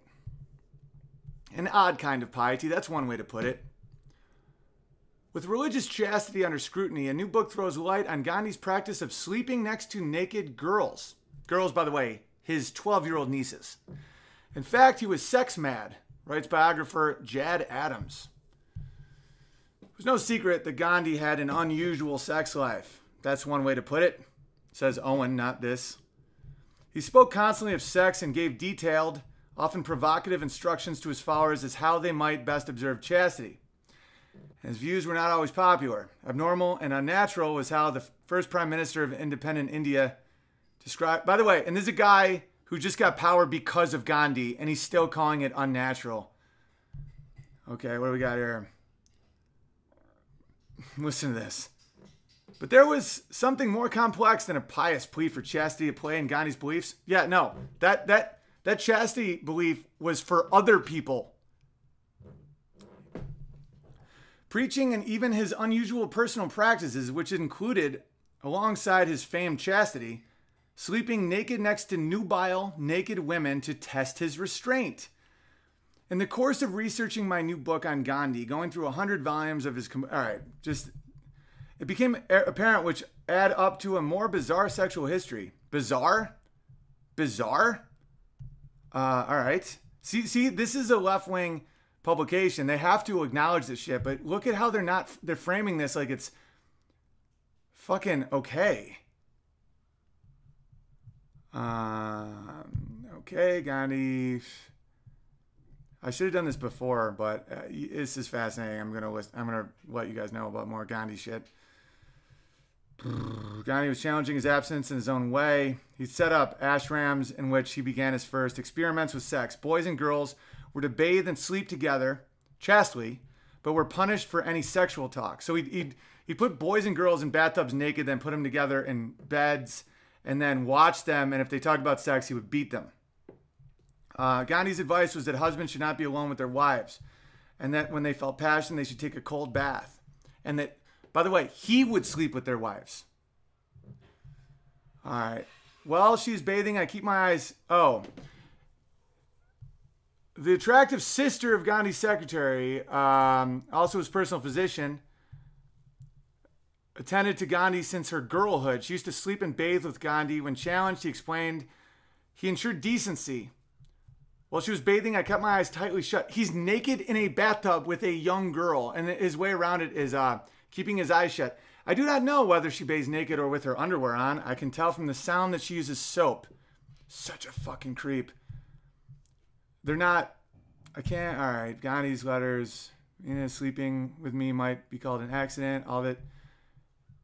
Fuck, come on.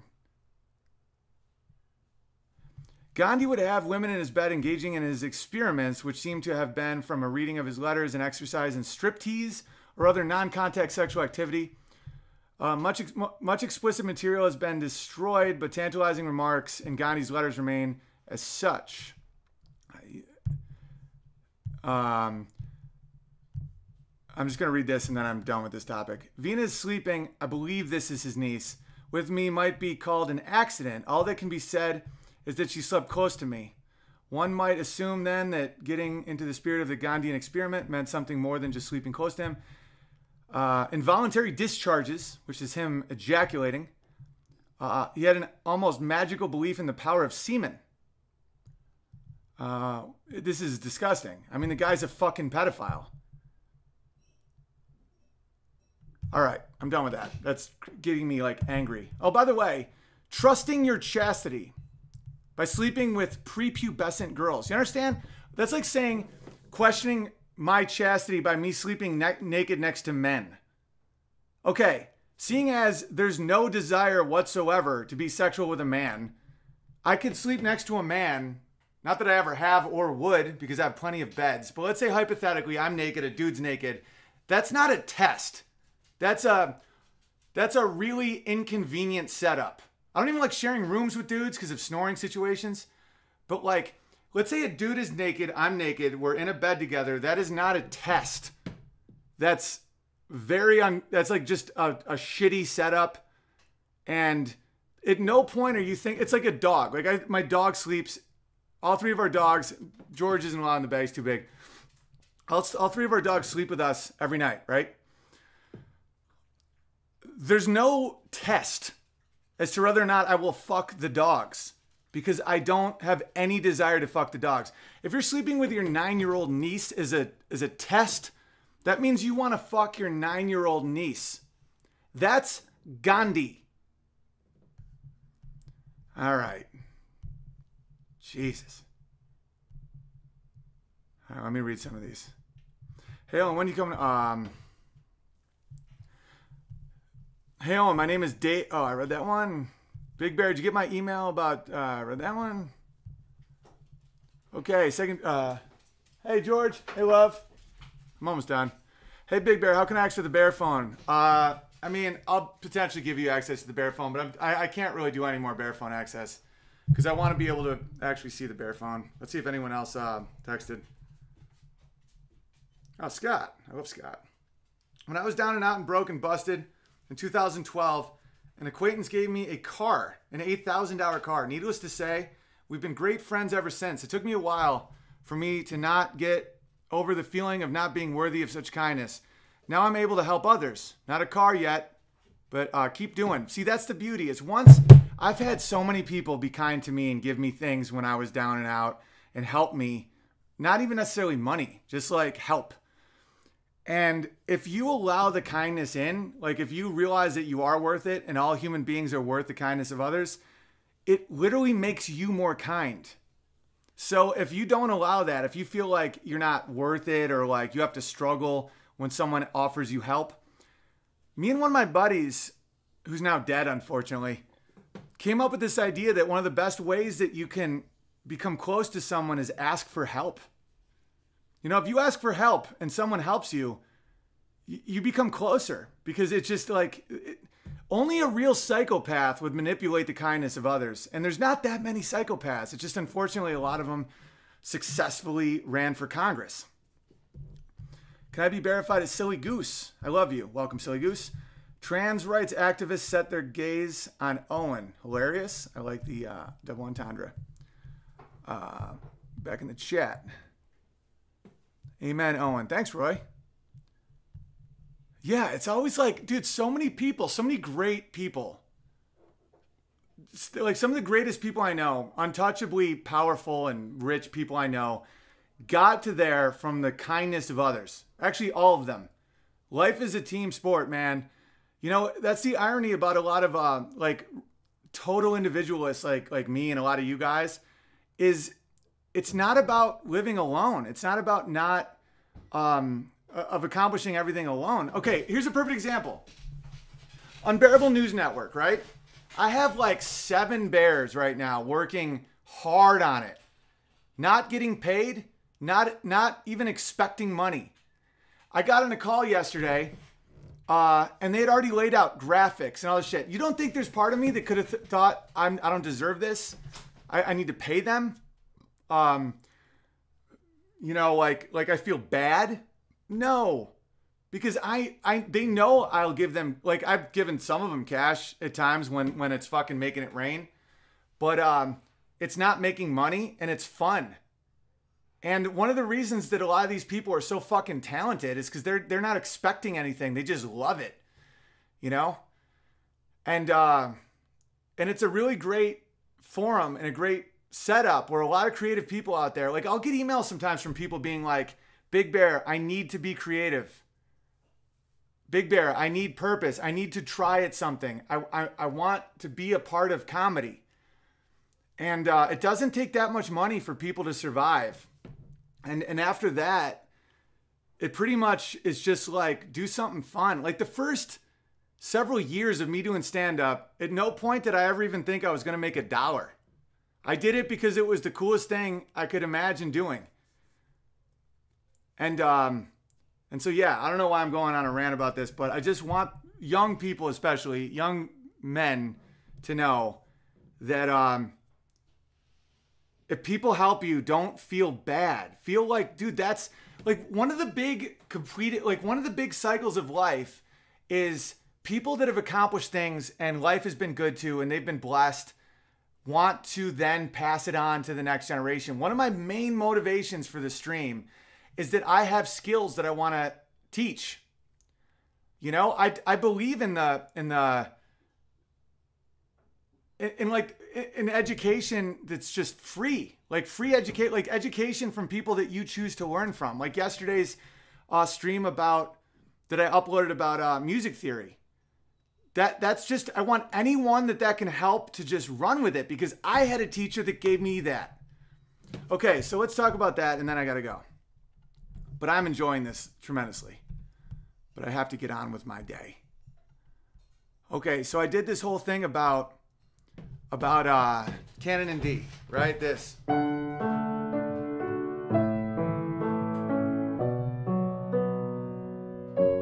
how the bass is the conservative values and the right is the free-spirited classical liberal that can improvise and play and experiment and invent, right? But it still has to follow the rules of D major or else it's garbage. And that's why postmodernism and nihilism and progressivism is fucking bullshit, because when nothing matters,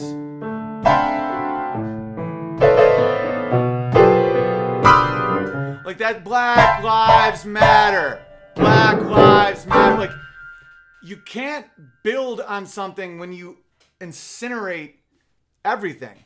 You know, Molyneux, who admitted he was wrong about something, because he was an intense atheist for a while, and he's no longer. And looking back, he said, and this is a great way to put it. He's like, if there's a church and there's a hurricane, he's like, I felt like I was a guy who was criticizing the way that shelter was built. He's like, no, get in the church. It's protection from the hurricane. And then after, you can slowly help build on the church. You know, maybe take down a golden fucking statue that you think is hypocritical, but don't burn down the fucking church in a hurricane. And that's why it's like,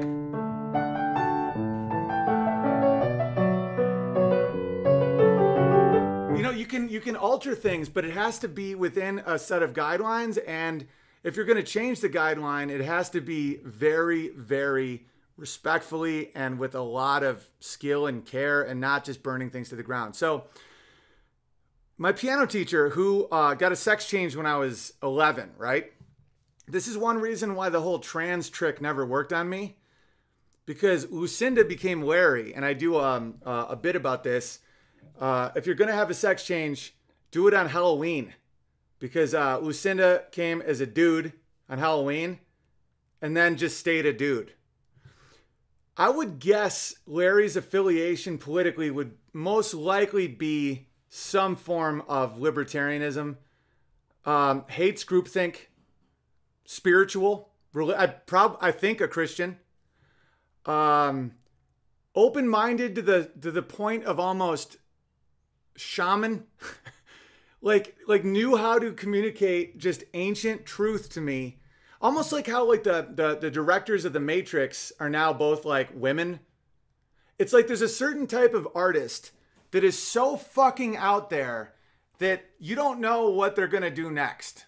And so that's why that was my exposure to trans people growing up. And then when you see the LGBT come out and how it's all about collectivizing everything and leftism and all this shit, I'm like, and then Larry would be the first person to say not only are children not capable of trans shit, but you probably shouldn't even think about it till you're like 40. You know, it's like a lot of trans people, there's a very, very small amount of them in reality. A lot of them don't even think they're the other sex. It's like they're on a different fucking, I'm telling you, dude, it's like a different wavelength where it's just, all right. So anyway, I'm going to read some of the stuff that Larry was saying to me yesterday. And that's why Larry was getting so frustrated when I was getting annihilated by the trans mafias. Larry was like, what about Owen hates trans? And I was writing to Larry. I was like, dude, it's all a trick. Like, don't even try this shit. It's like, because there's so few trans people that it's really hard to actually know one and know that it's all a trick. Like Jordan Peterson was like, I've never gotten an email from a trans person that's mad at me. You know, being actually trans, which is like 0.003% of the population or some shit, it's like tiny, is not easy for them. And it's a very weird way to live. And typically they're not the type of people that want to tell anyone else how to live. And they're kind of bizarre people. So anyway, so this is what Larry said. I just want to write a little about that. The best trick is hearing these harmonics on a violin. All right. Try running your finger the entire length while bowing it. I love the fact that the sequence goes mirror image. Okay, this is some high level shit. I won't go to that one yet. All right. What's the first one? I'm just going to go right to the Facebook post. Because this might really connect. This isn't going to connect with a ton of people, but this will connect with a few people about the math and the and just the crazy. I got to wrap up the show soon. I'm starting to forget words. Like when you talk for 2.5 hours straight, and then after doing an hour and a half with Crowder, and after talking gibberish with my son every breakfast, you start forgetting words. Fractal. Some of you guys are really into like math and shit. And shit gets real fractal. All right, so here's some ancient knowledge from Larry. Did Facebook seriously fucking take down the post? It's hilarious if that's true. Facebook is fucking a gulag, dude. It's so crazy. But I know some of you psychos are going to get so into what Larry's got to say. All right. Here we go.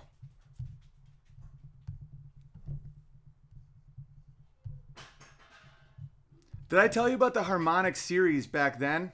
Because I posted this and gave a shout out to Larry saying I had a really open-minded teacher that allowed me to see the world in story. If not, simply it is a series of pitches produced by dividing a length of string. Let's say it is a C string. The pitch at the halfway point is the C, 1 octave above. George, come here. A third of the way produces the G. That's why the fifth is so important. Matter of fact, we get our order of sharp and flat keys by going up or down every 5 notes. C major has all the whites, but go up 5 to G, 1 sharp, then go up 5 to D, 2 sharps, 5 to A, 3 sharps, etc., etc. All right, and then gets more and more intense about it. So, all right, what do we got here? Like, some of this stuff is so sick that I gotta just read this. All right, I call it a timeline of history. Where is it? Just keep going on the piano, hitting the order of notes. Where the fuck is this? In biblical terms, we look at the logos, the static written words on paper, as opposed to Rama, the personal revelation one receives while reading the logos, body and spirit of the word. See, Larry sees God in music. The harmonic series on the string goes in mirror image, is like the infinity sign with the sacred node in the middle that marks the point of reverse. See, I don't understand that, but I'm almost understanding it. All right, I just want to read one thing about canon.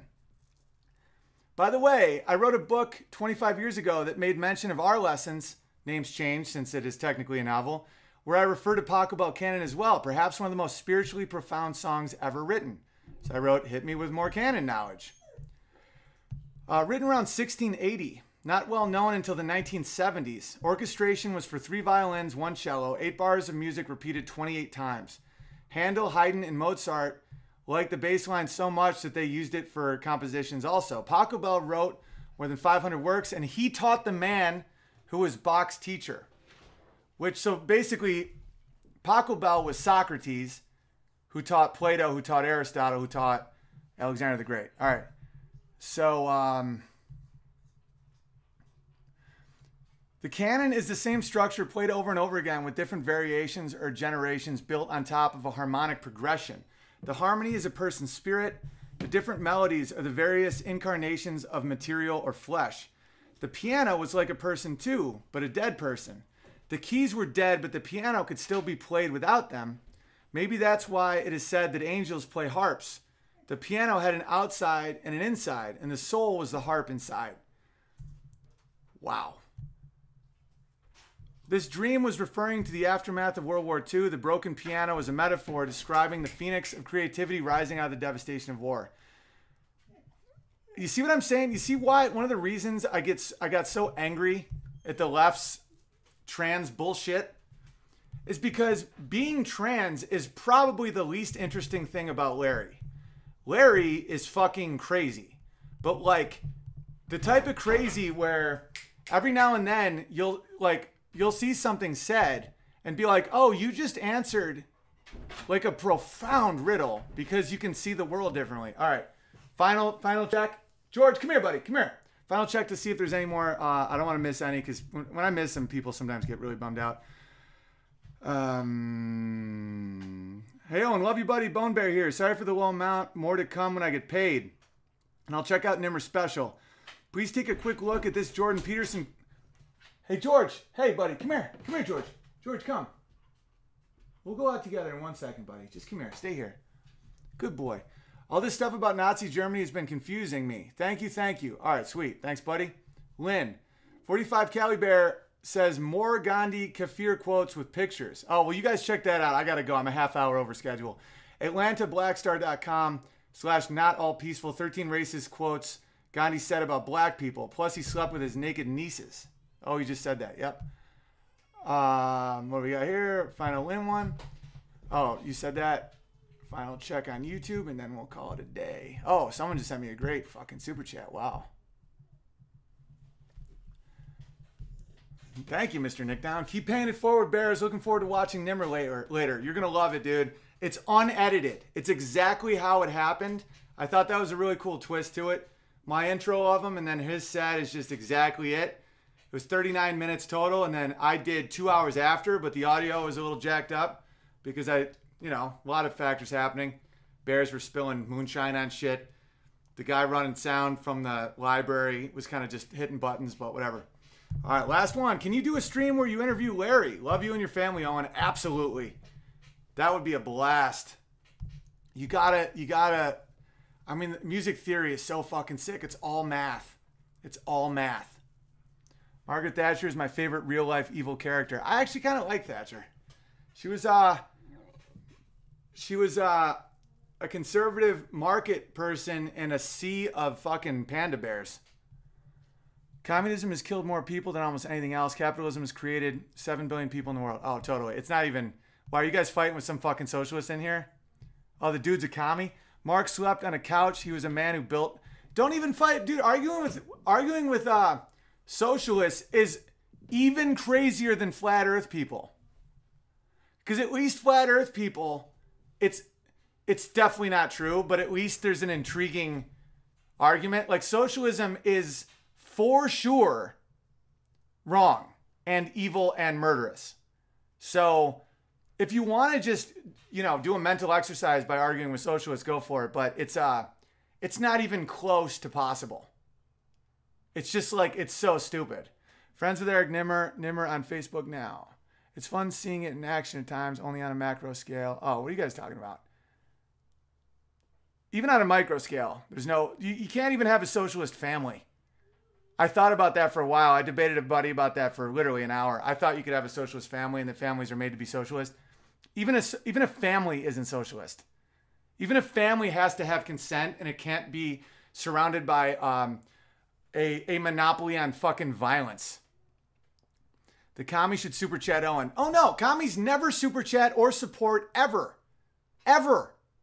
They never buy anything. All they want is free shit from people. That's all they want.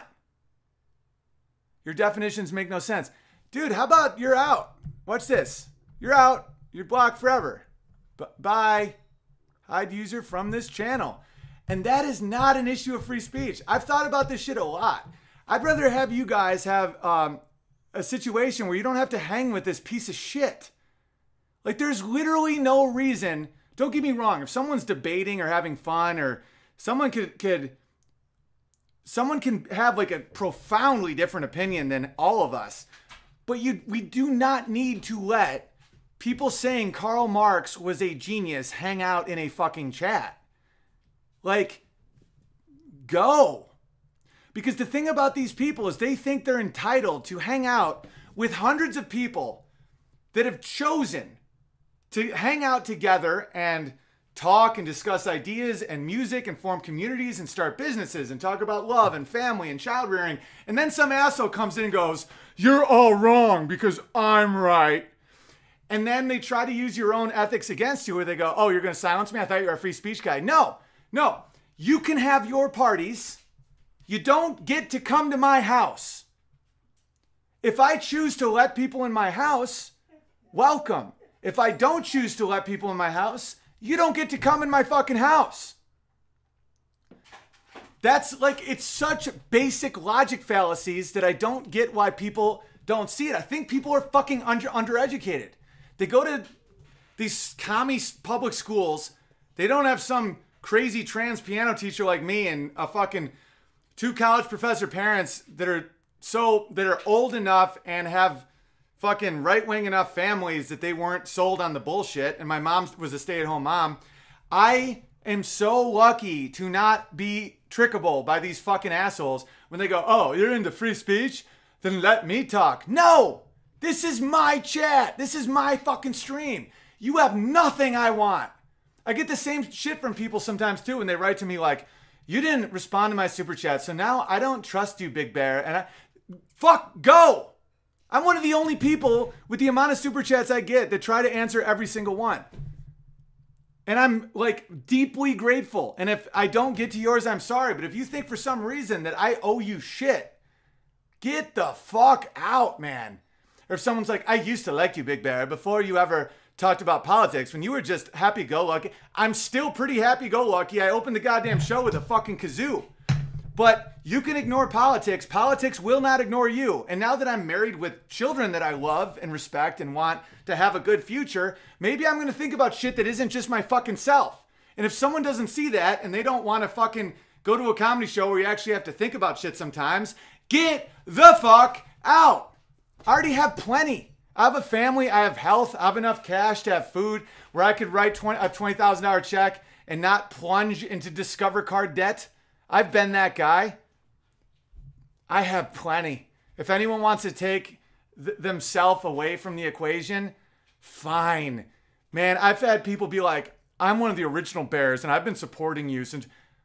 Do you think I need your approval? The reason bears exist is because it's a way of life and a way of thinking that does not command loyalty, or I'm not commanding you to be anything. It's like, I don't owe you shit. You don't owe me shit. I'm going to bring to you an interesting stream. I'm going to bring to you a community where people can speak their mind, love America, want protections, that understand that for every freedom comes responsibility. They want families. They don't need to have families, but they fucking respect that people come from dicks and vaginas and men and women are different. That's it.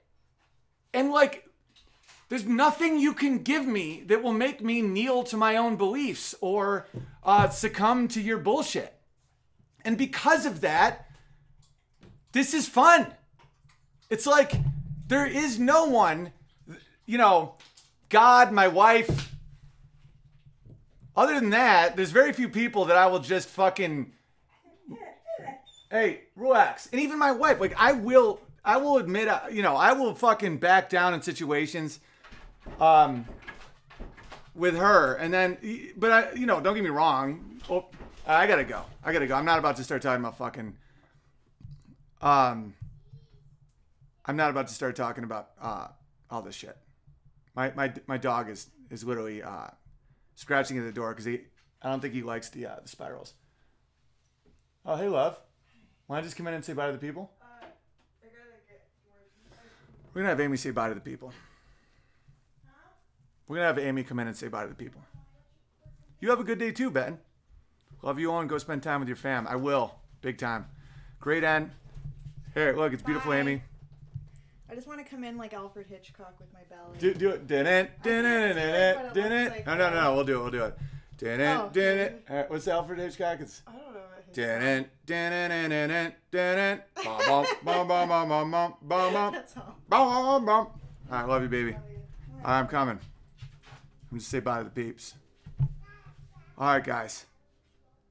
Joe just said I love it when Owen spirals. Yeah, it's whenever I go. One of the reasons I like to keep it to 2 hours, like my famous 5-hour spiral, is if I go over 2 hours, there's no way I'm not spiraling. There's just no way. Because like I've verbally whittled down to like such a primal level that I'll just start spiraling. Where I'm like, how do you not respect pairs? Like there's no way I don't spiral after 2 hours. 5 hours and 40 minutes from Connington Bear. Yeah. Like once I go past a certain point, there is no plugging Nimmer's special or telling people to subscribe and shit like that. It is literally just me being like, just drink water. That's why your skin is dry. It's not about moisturizer. Like I can't not. All right. Much love, everybody. Hope to meet Owen one day. To shake his hand for bringing up this community. Oh, well, the community was always here. I was just a good place to meet. Because that was... All right. I'm not going to keep spiraling. Have great days, everybody. Flasks. There's a new flask in town. It may be sold out. I don't know. We put it up this morning. It's a pretty sweet-ass design. hugepianist.com/flask. Get Nimmer special, hugepianist.com/specials. You can get 2 of mine or his new one. You can also get tickets to, I think Bellevue might have sold out. If Bellevue didn't sell out, it's just about to. Richland, Portland, I will be in Omaha May 25th at the Unconvention with a bunch of libertarians. And is there anything else I need to plug? The podcast where you download your audio. Subscribe to that, comment, whatever the fuck people do. And make sure you check out Dave Smith. It was an honor having him on. He's a fucking great guy. He's at Dave Smith Comic on Twitter. Let him know you enjoyed him. Spread the love, because Smith gets a lot of shit too. And he's got a podcast, Part of the Problem. And that's about it, man. Subscribe, share it, fucking turn on the alerts. And fucking no one owes anyone anything. Just make it about love. All right, peace.